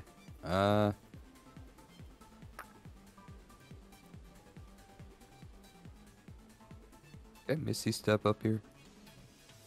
No, unfortunately. Because you would need to go up 40 feet. So you would have to crawl and you have to start climbing up, which is to that is 10 feet. So if you climbed up that, 10 feet, then you'd be able to Misty step to, like there. You'd be able to Misty step to like right here if you started climbing. But it would be I'll do that. It would be your action to climb though, because it is a height that more than doubles your actual height. Actually, can you guys heal me up there? With Alan can. Alan? Yeah. I'll trust Alan. I'll go up. How far can I go? You could go to right here if you climbed up 10 feet and then Misty stepped. Yeah, I'll do that. But that would Right be here. your entire movement, action, and bonus action. Yeah, that works. Okay. Well, difficult. Give me a roll athletics or anything. No, you're strong enough to climb. It's just that you have to actually physically use your action to start climbing up. That's cool. Yeah, it's just 5e rules. If a cliff is double your height and you have to climb up it, sorry, it's not double. It's triple your height, which it is. Then you have to use an action to start climbing. Okay. Thaddeus, it's your turn.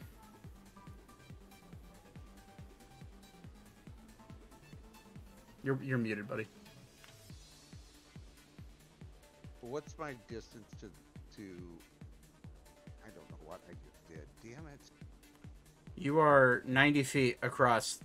Well, that's a rock right there. So, 45, 35, 55. So you're 90 feet away. What about this one right here?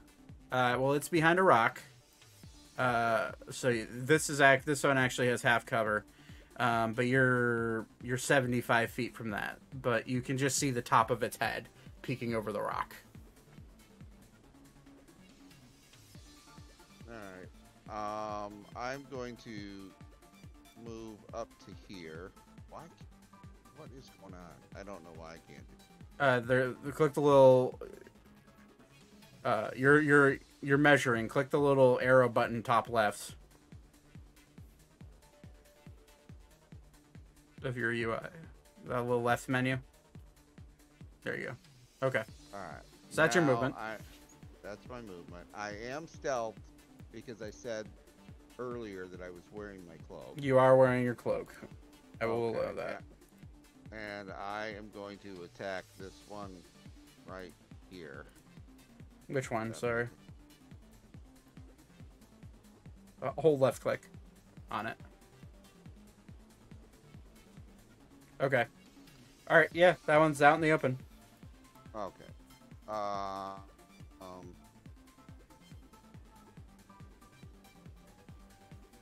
been a while since I got something in. Okay. Crossbow, longbow, which is worse? Which has more damage? Hand, crossbow, or Your longbow by far and away will do more damage than a hand crossbow. I was gonna say. So let me make an attack roll with that. You click on the okay, weapon per I'm usual. sorry.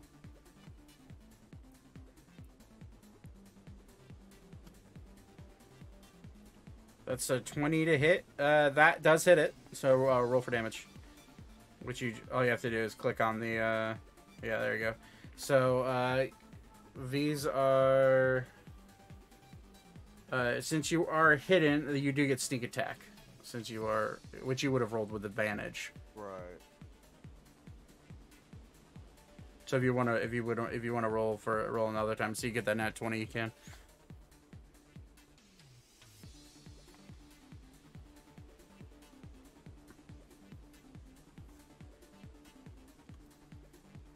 Yeah, no, okay. So you do get sneak attack damage. 16, so that's 23 points of damage. Okay. Good hit. It slams right into the head of this thing and immediately like looks in your general direction, but does not see you. But it does see. Okay, gotcha. Not the right type of perception I thought I had, but okay, that's fine. All right, well that is your turn. You do have a bonus action, but you could use your bonus action to hide again. Because it now has an idea of your general location. It just does not. Yeah, I'm gonna hide. Okay, bonus action. I just roll a stealth check with advantage.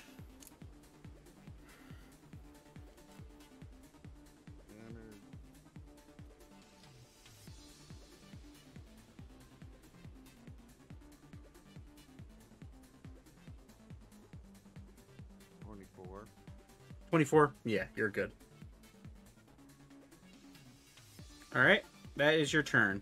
It is now the injured Mage Hunter's turn. It's going to, which by the way, this one would have, well, it would have dashed, but it's fine. It didn't dash.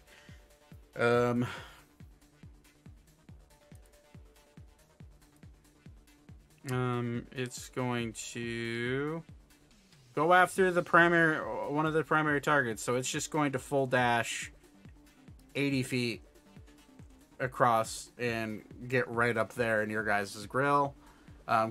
Seems like it's going after Ornitholist. It will bonus action because it does have those apparently. It does it? No, it doesn't. Never mind. No, it does. Bonus action. It will bonus action. Okay. It's not going to bonus action. That's just it's a shift form and it's already shifted. Okay. Then that is its turn. It's now Alan's turn. Alan is going to realize everyone's hurt and he's just going to go ahead. He's going to go ahead and cast Mass Cure Wounds. There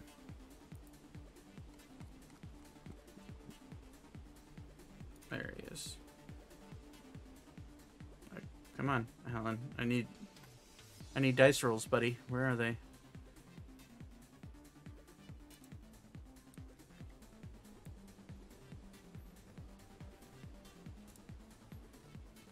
All right. That's a 5 spell. He'll go ahead and cast it at 5th level.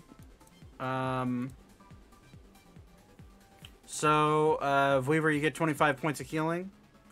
Alan's going to give himself 25 points of healing. Ori, you would get 25 points of healing. I believe is it 5 or 6? No, Cure Wounds. Yeah, I feel like I cast this every session, but it's fine. 6 creatures. Is anybody else injured? Not me. Just emotionally. Gotcha. Downstairs, I don't believe I am.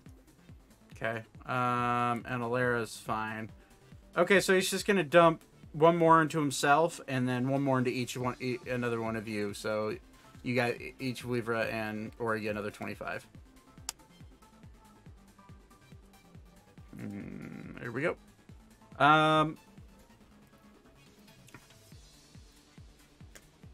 So that will be his action. He's going to bonus action Wild Shape into...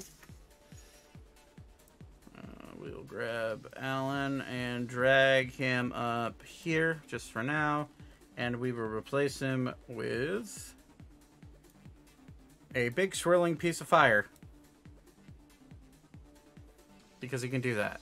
And he's going to use his movement to go 30 feet, 35 feet because of Fire Elemental. And actually, we'll only go 30 feet and go there just to be on the other side of it. And that will be Alan's turn. Zane, what do you want to do? I'm just going to step off to the side down here a little bit and blap blap. You shoot him? Close bastard. Yep.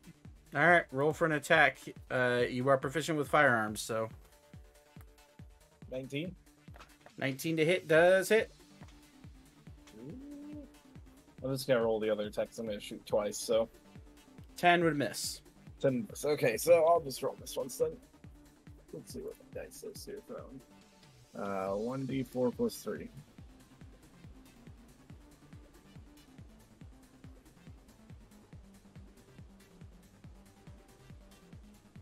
Six damage. On the first one, okay. Piercing, by the way, if that matters. It doesn't, but thanks for letting me know. And I'm gonna give myself a little defensive field and call it a day. Okay. All right, that is the end of your turn. It's now this Mage Hunter's turn. It's going to 1, 10, 20, 30. It's going to use its action to no, you can make it part of its movement, so it'll have to make a acrobatics check since that's only a 10 foot. What is his acrobatics? So it's just his dex, which is not great, but yeah, okay. So you see this thing go full sprinting, jump across, and then just full ass, like hoof ass to right there, and then stop. End of its turn. It's now Celica's turn, which I believe I can just rename this real quick. Celica. Save. Okay, there we go. Celica is going to see this giant, crazy fucking mage hunter. He knows exactly what these are. And he's going to... Oh, shit! And he's going to back up really quickly out of panic. And he is going to cast... yeah. He's going to look at this thing, and he's going to say, "Hey, you need to die." And he's going to reach back, and he's going to cast Blight on it. Blight is...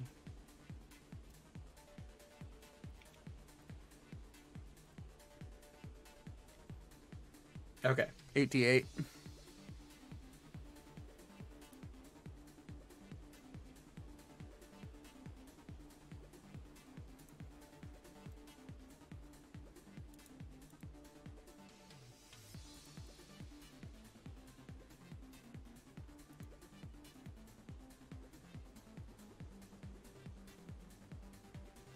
All right, 88. It's 41. It's a Constitution saving throw for Bam. That is a con is +3. It's a 15. So that fails. So it takes 41 points of necrotic damage, and it is looking very hurt now. Celica's then going to back up behind Ornthalis. And that will be his turn.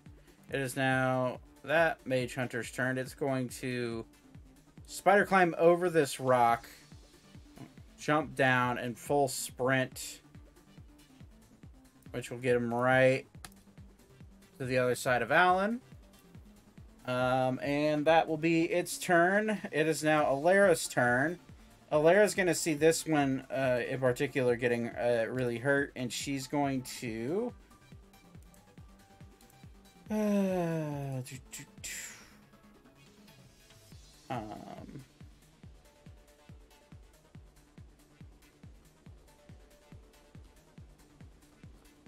she is going to cast.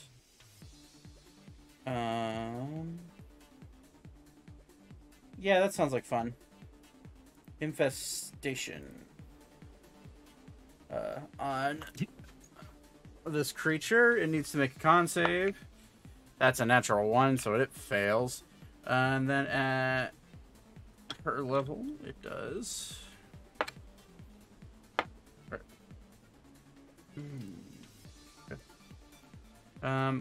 That's 2d6.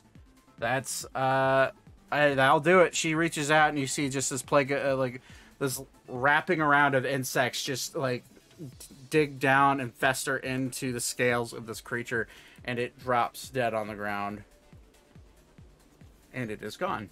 Beautiful. Alara's then going to get as close as she can to Vuivra, and she's going to sit there and hope that none of these creepy things come towards her. God, it's one character after another that I play on the initiative. Ornithalis is going to be... He's going to... His thought process is simple. These things are coming after him, so he's going to incinerate one. He's going to look at his book. It'll come flying out of his satchel, floating in the air. He's going to twist it in front of him, and he's going to go ahead and cast...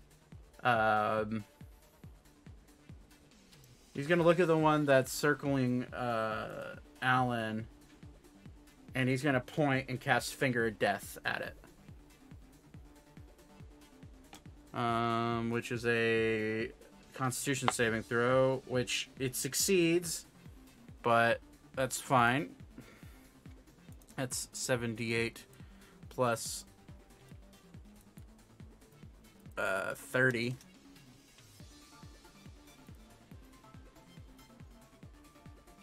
That's 55 points of necrotic damage, and that one's really hurt all of a sudden. That's the end of Ornithalis' turn. He is going to back up. Actually, he's going to back up a little bit closer to you. Beep, it's your turn. Finally, out of back-to-back bullshit from me. All right. Do I see anyone nearby that needs healing? Everyone seems pretty alright now that Alan launched that big healing spell. Okay. I could use a bit more. Oh. Well, I might be able to... I don't know if I can... Oh, they changed. They changed a few things. Hold on. Beach. So, reminder, Ori is 40 feet up on this cliff. Just so we're aware. So, it's 80 feet in total. 80 feet in total, yeah. Okay. Please 65 if you angle it. 65 feet. Whatever. I was just about to do the math. Right. Listen, my brain's not committed to the Pythagorean theorem tonight. All right. You gotta do fucking geometry nowadays. This is bullshit. Dude, I failed geometry in high school, so you know how it is. Well, I didn't fail. I just, I'll cast a mirror image on myself. Okay. So a bunch. Is it 3 up to 3, or is it three duplicates of yourself? So 3. Yeah, 3 Okay. others. So yeah, 3 other beeps just come flying out of him. It's a cacophony. Cacophony of beeps. An orchestra, one would say. Beep in the back of your head, you hear speech. Let me look at one thing. Okay. That was your action. I'm trying to do I'm trying to do mental math to see how far I can move. Actually, you know what? I'm gonna stay in my nice little protected position. Okay. Do you want to inspire anyone? I'll do bardic. Yeah. Okay. I'll do a bardic inspiration for Zane. Okay. Zane, you get a D10 now? A level 10? D10? Yeah, I'm pretty sure it's a D10. Sweet. Oh my god. Yeah, dial up. It would be dial up. You're right. You are Hail, wrong. messenger behind you. It is Weaver's turn. Alrighty. I am, because Alan went to fire elemental, I'm gonna kind of assume that I'm at least reasonably okay with putting fire by him. So I will go ahead and just do 5, 10, 15, 20, 25, 30, 35, 40, 45. Is that actually right? Oh, that didn't draw any at all, did it? You're 30. Oh, because it's trying to draw straight lines. Yeah. Yeah, I'm trying to... Hang on, let me delete those stupid lines and then actually... we're just going to freehand this. I'm going to go ahead and cast a good old-fashioned... oh, it's not on the spells page. That would be why I can't see it. Good old-fashioned, wall of fire. Okay. And it's going to be facing outwards, I assume? Oh, yeah. 100%. Okay. Alright. It's dex save. That's a natural 2. So, yeah, it fails.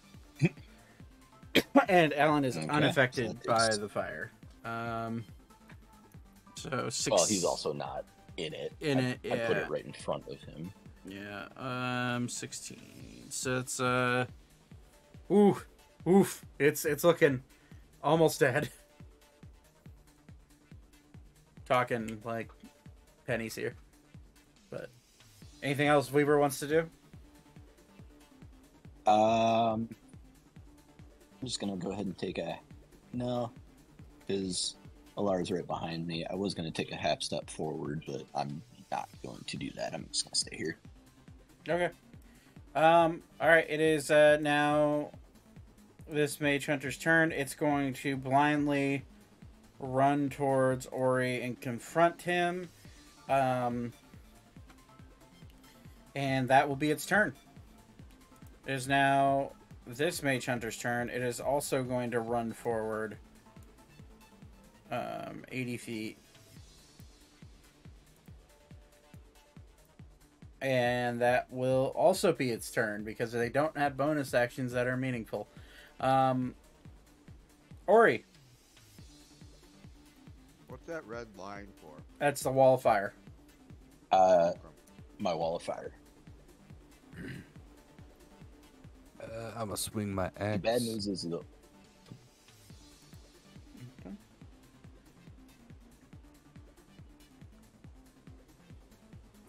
25. That hits.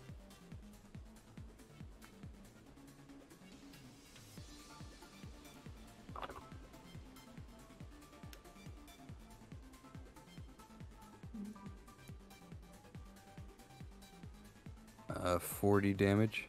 Does Radiant do anything different? Nope. Okay. So 40. Oh, fuck. Yep. Okay. Big hit. Yeah, it. And extra attack. Okay. 24. 24 hits. Got my Warhammer dice. Hell yeah.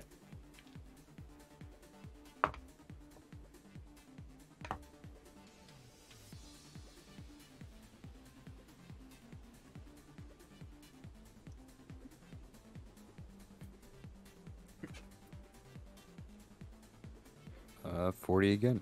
40 again. It is still up. Alright. And glaive swing. All right.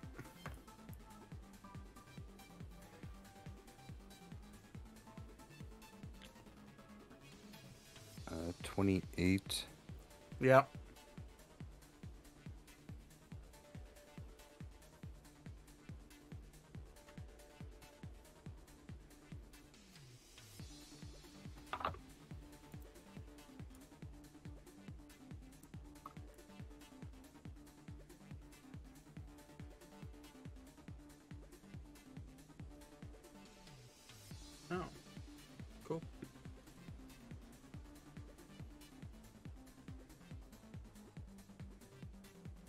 36. Yeah, it just crumples on your glaive hit and falls at your feet, and actually flops down enough to where it's starting to, it, like, halfway falls down this cliff, but it is gone. Can I kick it down as I walk by? Sure, I'll allow a little tap as a free action. 30. All right, and that'll be it. Okay. Thaddeus, it's your turn. You can see through this opaque wall of flames. It's hot, but you're not getting burned by it. Okay. This one. Right. Why is it doing?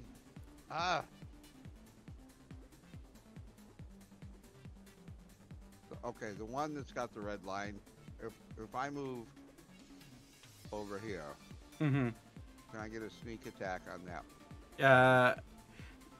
Yes, because it is engaged with Alan. So, and you are invisible currently. You are not. You're not a spellcaster. So yeah, it has no idea where you are. Okay. Well, I don't know why I did that with it. Re-rolling.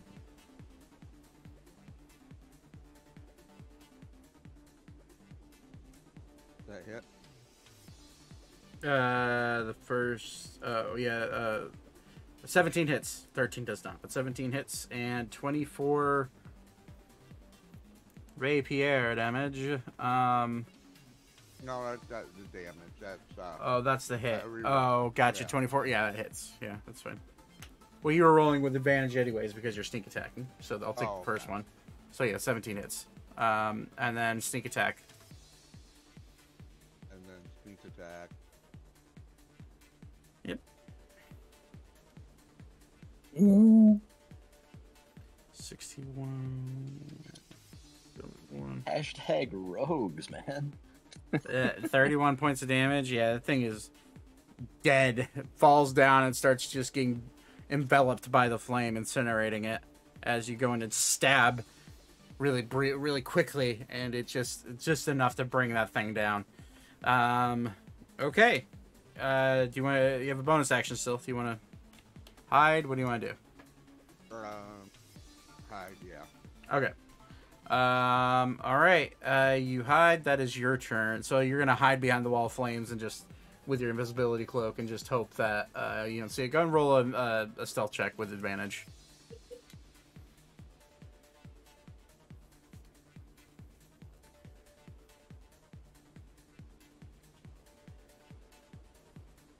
I'll take the first one. You can feel the watchful gaze. Even though you don't see any discernible eyes from this one, it is staring right at you. Was it 25? You're not rolling... Oh, wait, yeah, sorry. Cloak of Invisibility. Yeah, 25. Yeah, you're good. You told me to roll with advantage. I'm sorry. I'm used to you double rolling. I apologize. Okay. I'm sober. Fair. Okay, it's Alan's turn. Alan is going to see this one, and he's got 35 feet, which will bring him to right here.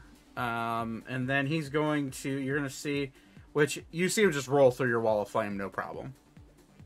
And he's going to,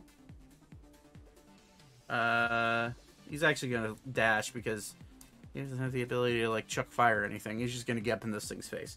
That's Alan's turn. Zane, it's your turn.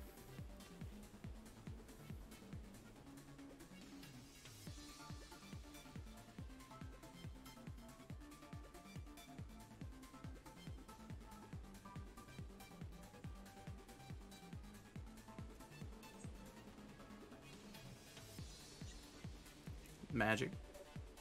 Yes. It's your Sorry. turn. Oh, no. Shit, I can't reach anybody. Let me see what I have available to potentially reach somebody. If Zane starts running towards the fire, I will drop it, but even No, if that costs me a reaction. I can do this instead. I think I can reach that. I need a length. Oh, perfect. I'll just toll the dead on the guy Alan's engaged with. All right, that's a what type of saving throw? I got asking what level. It's a cantrip. It's a saving throw. Yeah, but Wisdom save. Okay. Wisdom, I believe.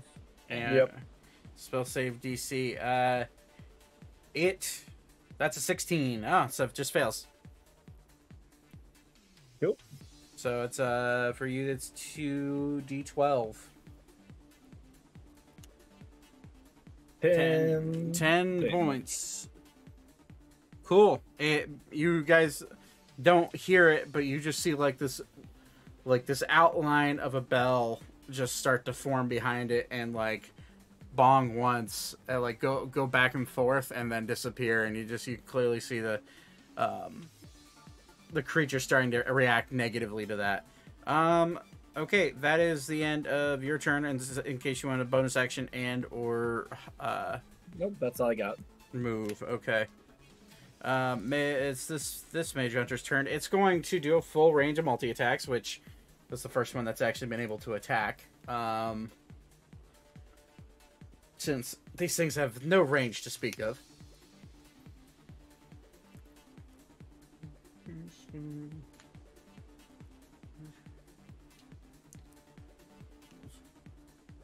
All right, cool. So it is going to make 2 claw attacks on Alan. That's a yeah, that'll hit Alan. That's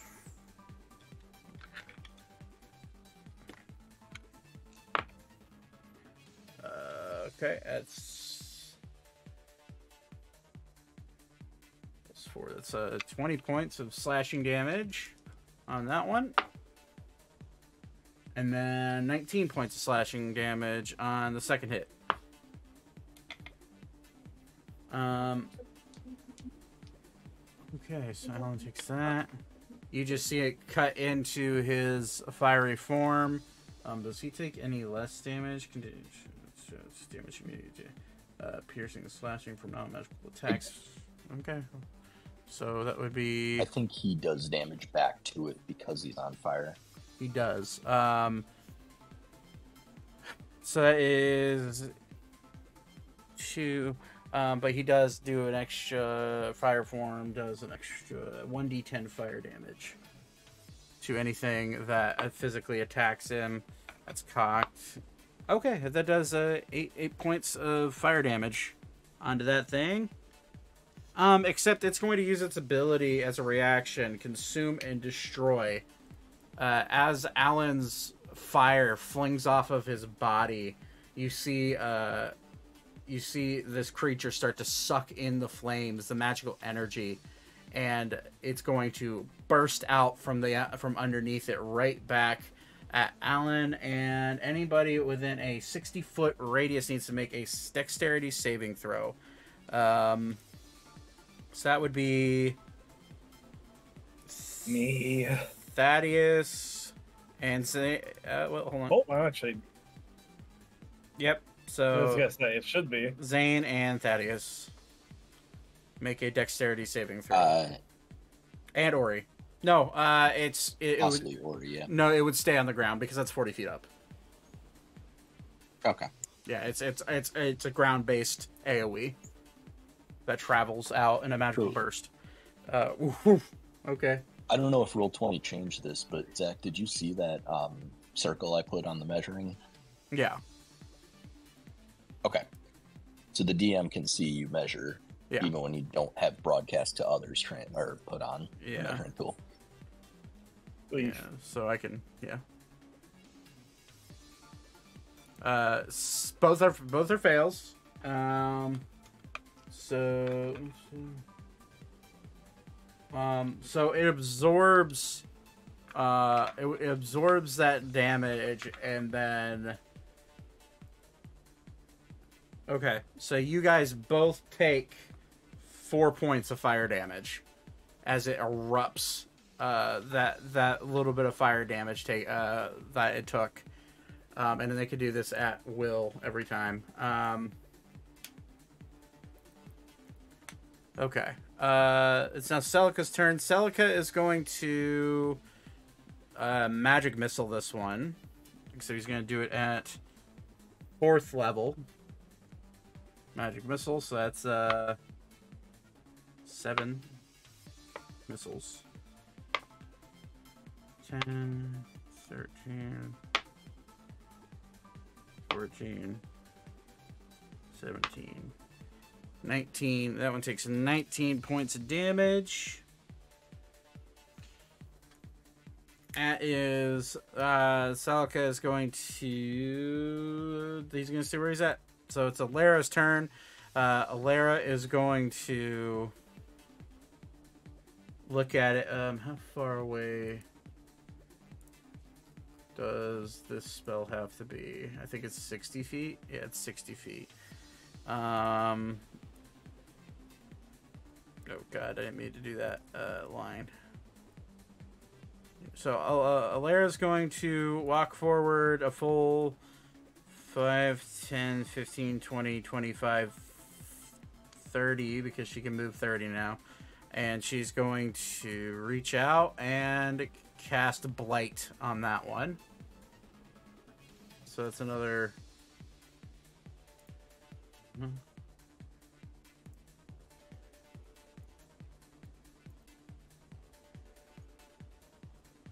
It needs to make a con save, which it fails because these things are not very constitutionally dense. And it does take 44 points of necrotic damage.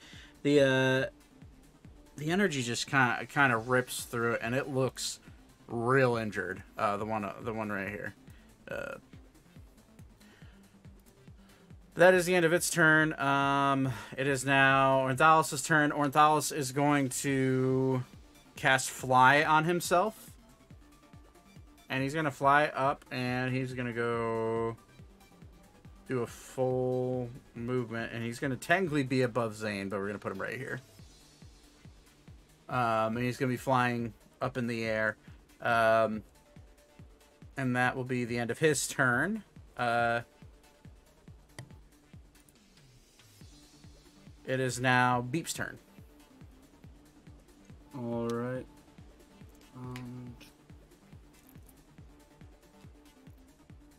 Let's see how far I can go.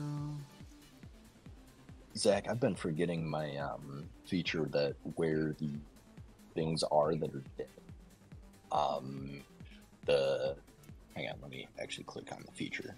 Mm-hmm. That's right. I forgot about that. I know exactly what you're talking about. Yeah. Yeah. Cauterizing flames.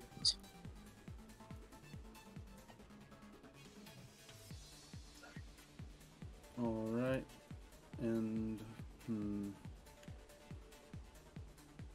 how far can I go? Oh shit, that might... Okay, I know where they died at, so... We'll just grab a little... So they died right here. Right here. And right here. So... Not quite in range. Okay, can I cast Shatter on the fire elemental? That's Alan. Oh, that's Alan. Lord. Okay, never mind. Do it. Do it. Oh, actually, none of those would have lit because I was more than 30 feet away from them. Well, then I don't really think there's anything I can do. Does anyone need healing? Doesn't look like it. Everyone's kind of... Okay. I'm good. I'm scratched, but fine. You can Then do it if I- you want to do something. I mean, what I could do, actually, hold on. I forgot. I have this. I'll do Psychic Lance on the Mage Hunter. Which one? The one by Alan. Okay. All right. Well, what is that? What does that roll? Is that a intelligence save or a wisdom save? I'll play it. It is a Intelligence. intelligence save. Oh, this should go great for them. That's a natural one. Cool. Alright. So, roll 8d. 24. Alan in his elemental form, and anybody watching that one just see it crumple. Its head, you see its head start to like bulge and bubble and just kind of pop and fall down because that was enough to kill it. By the way, that was a perfectly average roll. Yeah, I know. He's kind of crazy. I saw that. Okay, anything else Beep wants to do? I'll do, could I reach a bardic inspiration up to Ori? That's a far. I know. Yeah, I would say probably not. Then probably no. Okay. Vivra. Wall flame's still up. This one's dead, which it will bring it downwards. The only thing left is up here. You see Ornthal starting to fly up, and he's kind of like pointing at it. Yep. There's not really anything I can do. I'll go ahead and drop the wall of fire, which I don't think I can anymore because you drew it. You redrew it. Yeah, I'll get rid of it. Thank you.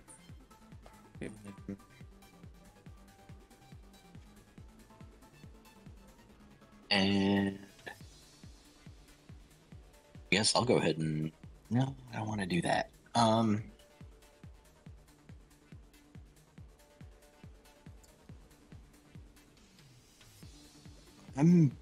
going to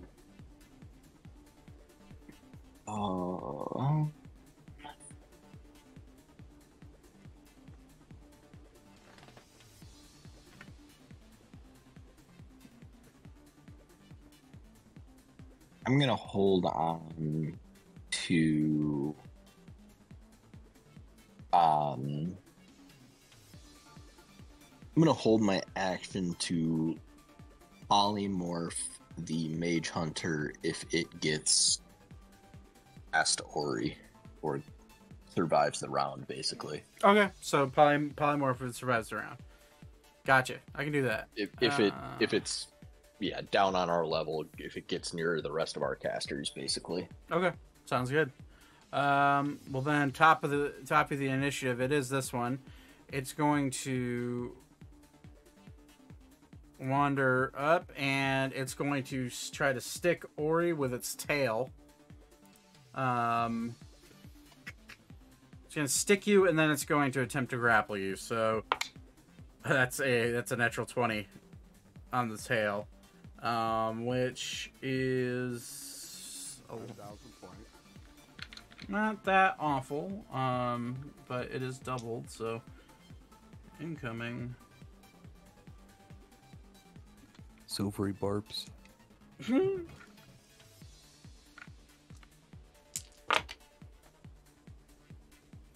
That is 15 plus 27. 27 times 2 is 54 plus 4. So 58 points of piercing damage. And Ouch. I'm going to need you to make a dexterity saving throw. Or sorry, no, not dex save. We're grappling. So make an athletics check, or no, I make an athletics check. You make an acrobatics check, according to this, because it's a dex-based creature. But if it's a grapple, I thought you get the choice between athletics or acrobatics. Yeah, very clue says when grappling the mage hunter attempts to hold on to the creature with an athletics check, and the creature attempts to get away with an acrobatics check. Oh, okay. So yeah, I rolled like shit. What did you roll? 23. 23. Okay, yeah, you beat the grapple. So yeah, it stabs into you and then immediately starts to like wrap around like a snake around your body, but you're able to just kind of like grab it and like duck out of the way, no problem. That is its action. It's that's it. That's all I can do. So Ori, All right, time to swing. I would like to remind you that you have already used your action surge. Yeah, I know. All right, just making sure, because you went through combat prior. Oh, so out of superiority die. Okay. Remember that natural 20 I gifted you for Christmas. Oh, I will use my nat 20 for my for Christmas. Sorry, it's expired. Oh fuck. 29. 29 hits. And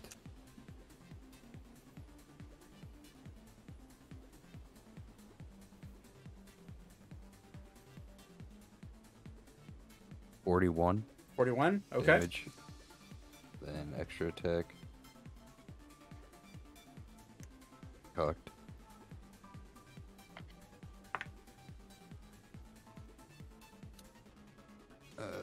25. 25 hits.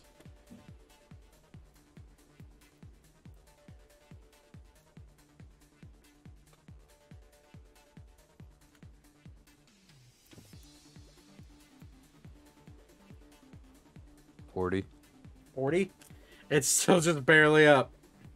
Alright. Then bonus X. Okay. Or, no, glaive. Glaive, Sorry. yep.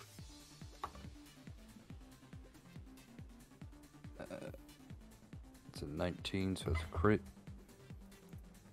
All right. So it dies. Understood. Horrible damage. If you want. If you want to, it's dead. It has 4 HP left. So how are you doing? 56. Yeah, it's very dead. As dead could be. Uber dead. All right. As we come down to the end of combat, you see all these creatures fall over.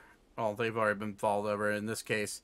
Ori, I guess, how would you have killed this creature as it was sticking you with its tail and doing a lot of damage to you? I'm going to stab my glaive into it and then punch it in the face a lot. Okay. As you go to punch it in the face, you notice it's not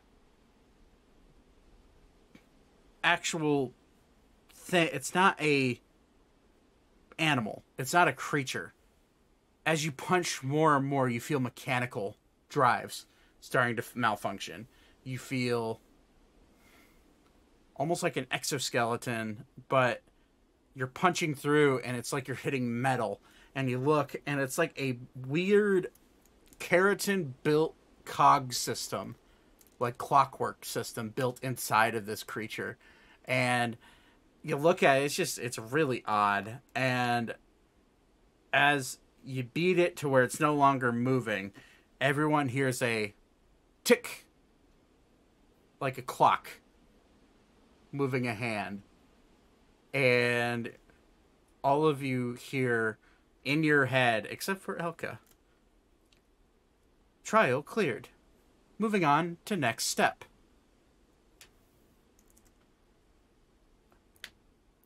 As you hear that, Elka.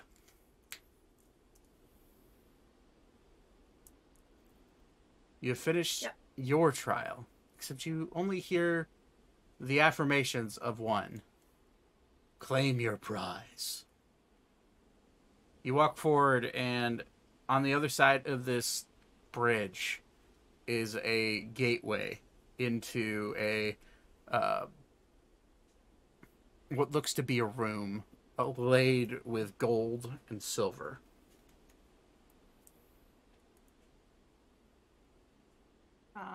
I'll walk towards it, and then also asking, I guess, to know what in particular, and be like,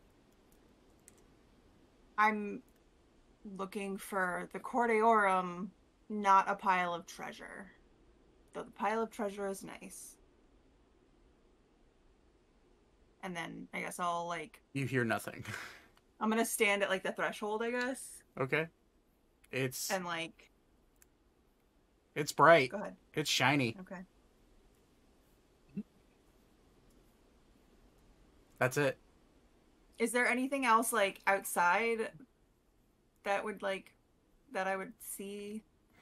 Make a perception check.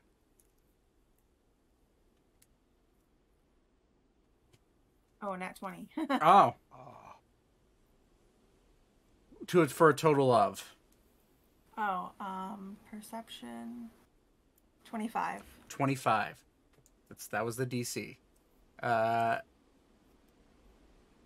You look in and you peer through, and the golden and silver room, you blink your eyes and it's not that. It's stone. You look at the ground, it's a pit. It's nothing. And then you look over to your left, and standing there in a single room is a stone pillar with a single treasure chest standing on top of it. Standing at the base of this treasure chest is what looks to be a small part of a blade resting next to the treasure chest. You know what that is? I will walk over warily, like cautiously, Okay. considering, the last thing that I just did. And I'm gonna pull out one of my rapiers and kind of like touch the chest and the blade piece to just make sure that They're real. Okay. Yeah, you feel them. It's very clearly wood you're stabbing into. It's a blade. You hear it. You feel the ting of metal on metal. Oh God, don't do that to me. So I'll grab. I guess I'll like kind of squat down and like look at the blade and pull out the like broken one, the broken sword I have, and kind of see if it matches up. It's as perfect of a match as it could be. As you hold it up, and as you go look, you feel lighter. You feel not alone. But it's not a heavy burden, it's a light burden. And you look around and you see no one, even with a natural 20 the natural 20 perception. It's familiar. It's a weird familiar feeling. It almost feels nice, warm. Something deemed you worthy of finding this. And as you go to match the blade, you feel like a magnet starting to pull towards the center part blade. And then the hilt and the tip part of the blade shoot out of your hand and cling on to the center part of the blade and you see the blade start to mend itself. You see the metal heat up briefly and reattach itself. And sitting in front of you is a short sword.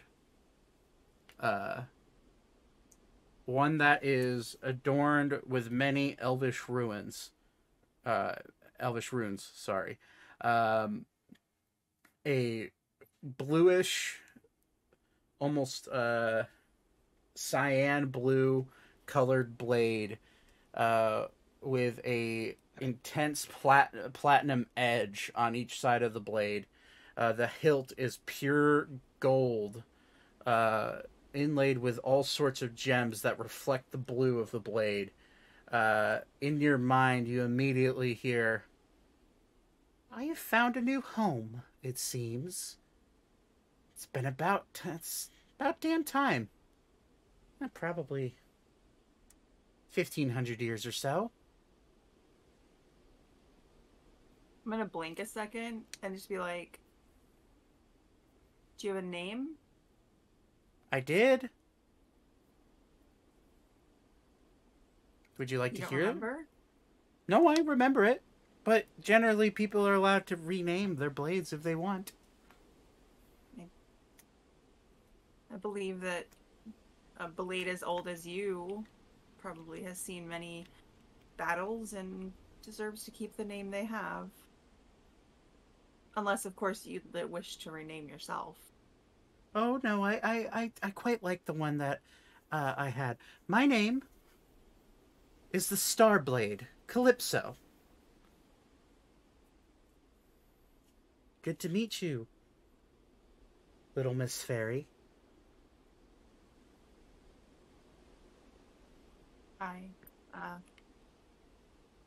Very good to meet you, Calypso. Is it okay if I pick you up and bring you with me? Well, there's only one way to find out, isn't there? I'll reach out and grab the sword, I guess. Your entire body explodes. I'm kidding. Ah! No. What does happen is you reach down and immediately you feel... It's strange. As you grab the blade, it feels familiar. You feel like something you know deep down has wielded this blade before. And you just can't put your finger on it. And as you grab the blade, you feel your dragon scales start to frill up and react to the power of the blade. And you start to see the scales slowly remove themselves from your arm and go down only to your wrist.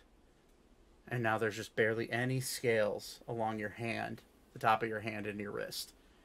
And then she says, "That nasty curse is really eating away at you, wasn't it? Well, looks like I have the ability to get rid of it." I'm sorry. Did you say curse? Yeah, it's the dragon's curse. Have you never heard of it? No. Really? There's a girl from... You're from Arun. You should have heard the folktales. Her name was Edna. She was once inflicted with this curse, and she turned fully into a dragon. That was the path you were heading on. I know Edna, and my brother he has the same thing. Oh, well, you better figure out how to get the curse out of him, or he's going to turn into a dragon by the looks of it. And Edna's only a dragon sometimes. Is that part of the curse? Well, once you fully turn into a dragon, you could turn into a humanoid for a certain amount of time per day. You gain most powers of a dragon, but your entire anatomy changes into that of your dragon. And for your case, looks to be some sort of metallic dragon, which isn't a bad thing if you wanted to be a dragon. But if you don't want to be a dragon, you better let me hang around. I'm not sure being a dragon would be any better or worse than my current self, but You doubt yourself. Why is that? No, I just some people in my family think I'm worthless, and I'm getting better at understanding that I'm not, and I know that I'm not. I just have to remember that a lot. But I don't think being a dragon would be any better than who I am right now. Okay. So... Well, if you found that out about yourself, then you're more than worthy to wield me. Glad to have you as a friend, Elka. And Very excited to find a new friend too. oh, if I were you, I'd open up that chest behind where I was laying. There might be something in there worth your while. Well, that was definitely next. So I'll stand up and find a place to like hang my new sword. Mm-hmm. And then I'll see if I can pop that chest open. It's a mimic. No. You get bit. You're dead. Wait. I'm gonna cast melt minute meteors. Just blow open the chest Yeah, no. and destroy the gem inside. Wow. Okay, but you go to open the chest. It's unlocked. All right, I'll pop it open. You pop it open, and the only thing inside the chest is a scroll. Okay, I guess I'll grab it and open it up. See if I can read it. It is in Sylvan, which you can read. I believe, Yep. right? Yeah, you Yes, can read Sylvan. yes. It says in Sylvan, if you are the one that has rejoined Calypso to herself, congratulations. You've inherited a very, very good weapon. Unfortunately, I was unable to continue wielding it, or wielding her, sorry. Since my own magical powers were being drawn out, were being drawn out of me into her. I had to leave her here and break her apart so that way no one else would be able to wield her, since her power is one of the greats. Do be careful. If you are a magic wielder, she drains you pretty quickly. She'd probably be better off with someone who doesn't have magic. So hopefully that's you. Lucky me. And it's signed Ashera Burning Heart. I'm assuming I would recognize that name. Would you? Roll a history check.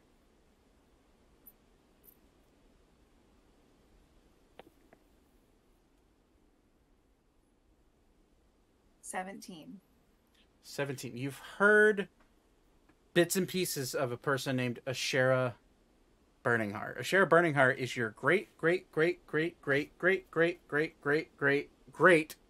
is 11 greats, so you can write it down, grandfather, who was known as a warrior of the Fracture,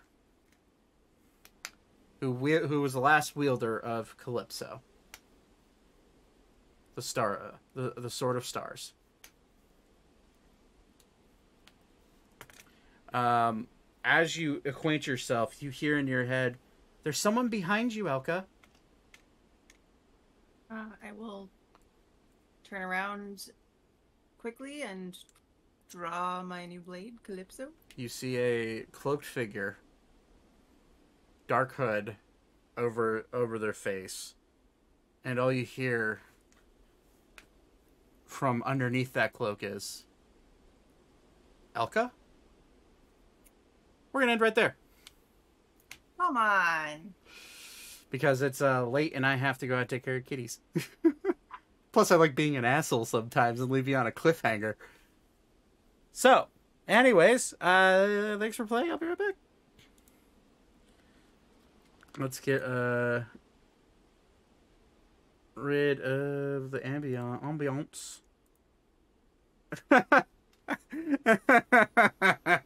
I just saw that middle finger. Oh, that's funny. That's really funny. God. Please.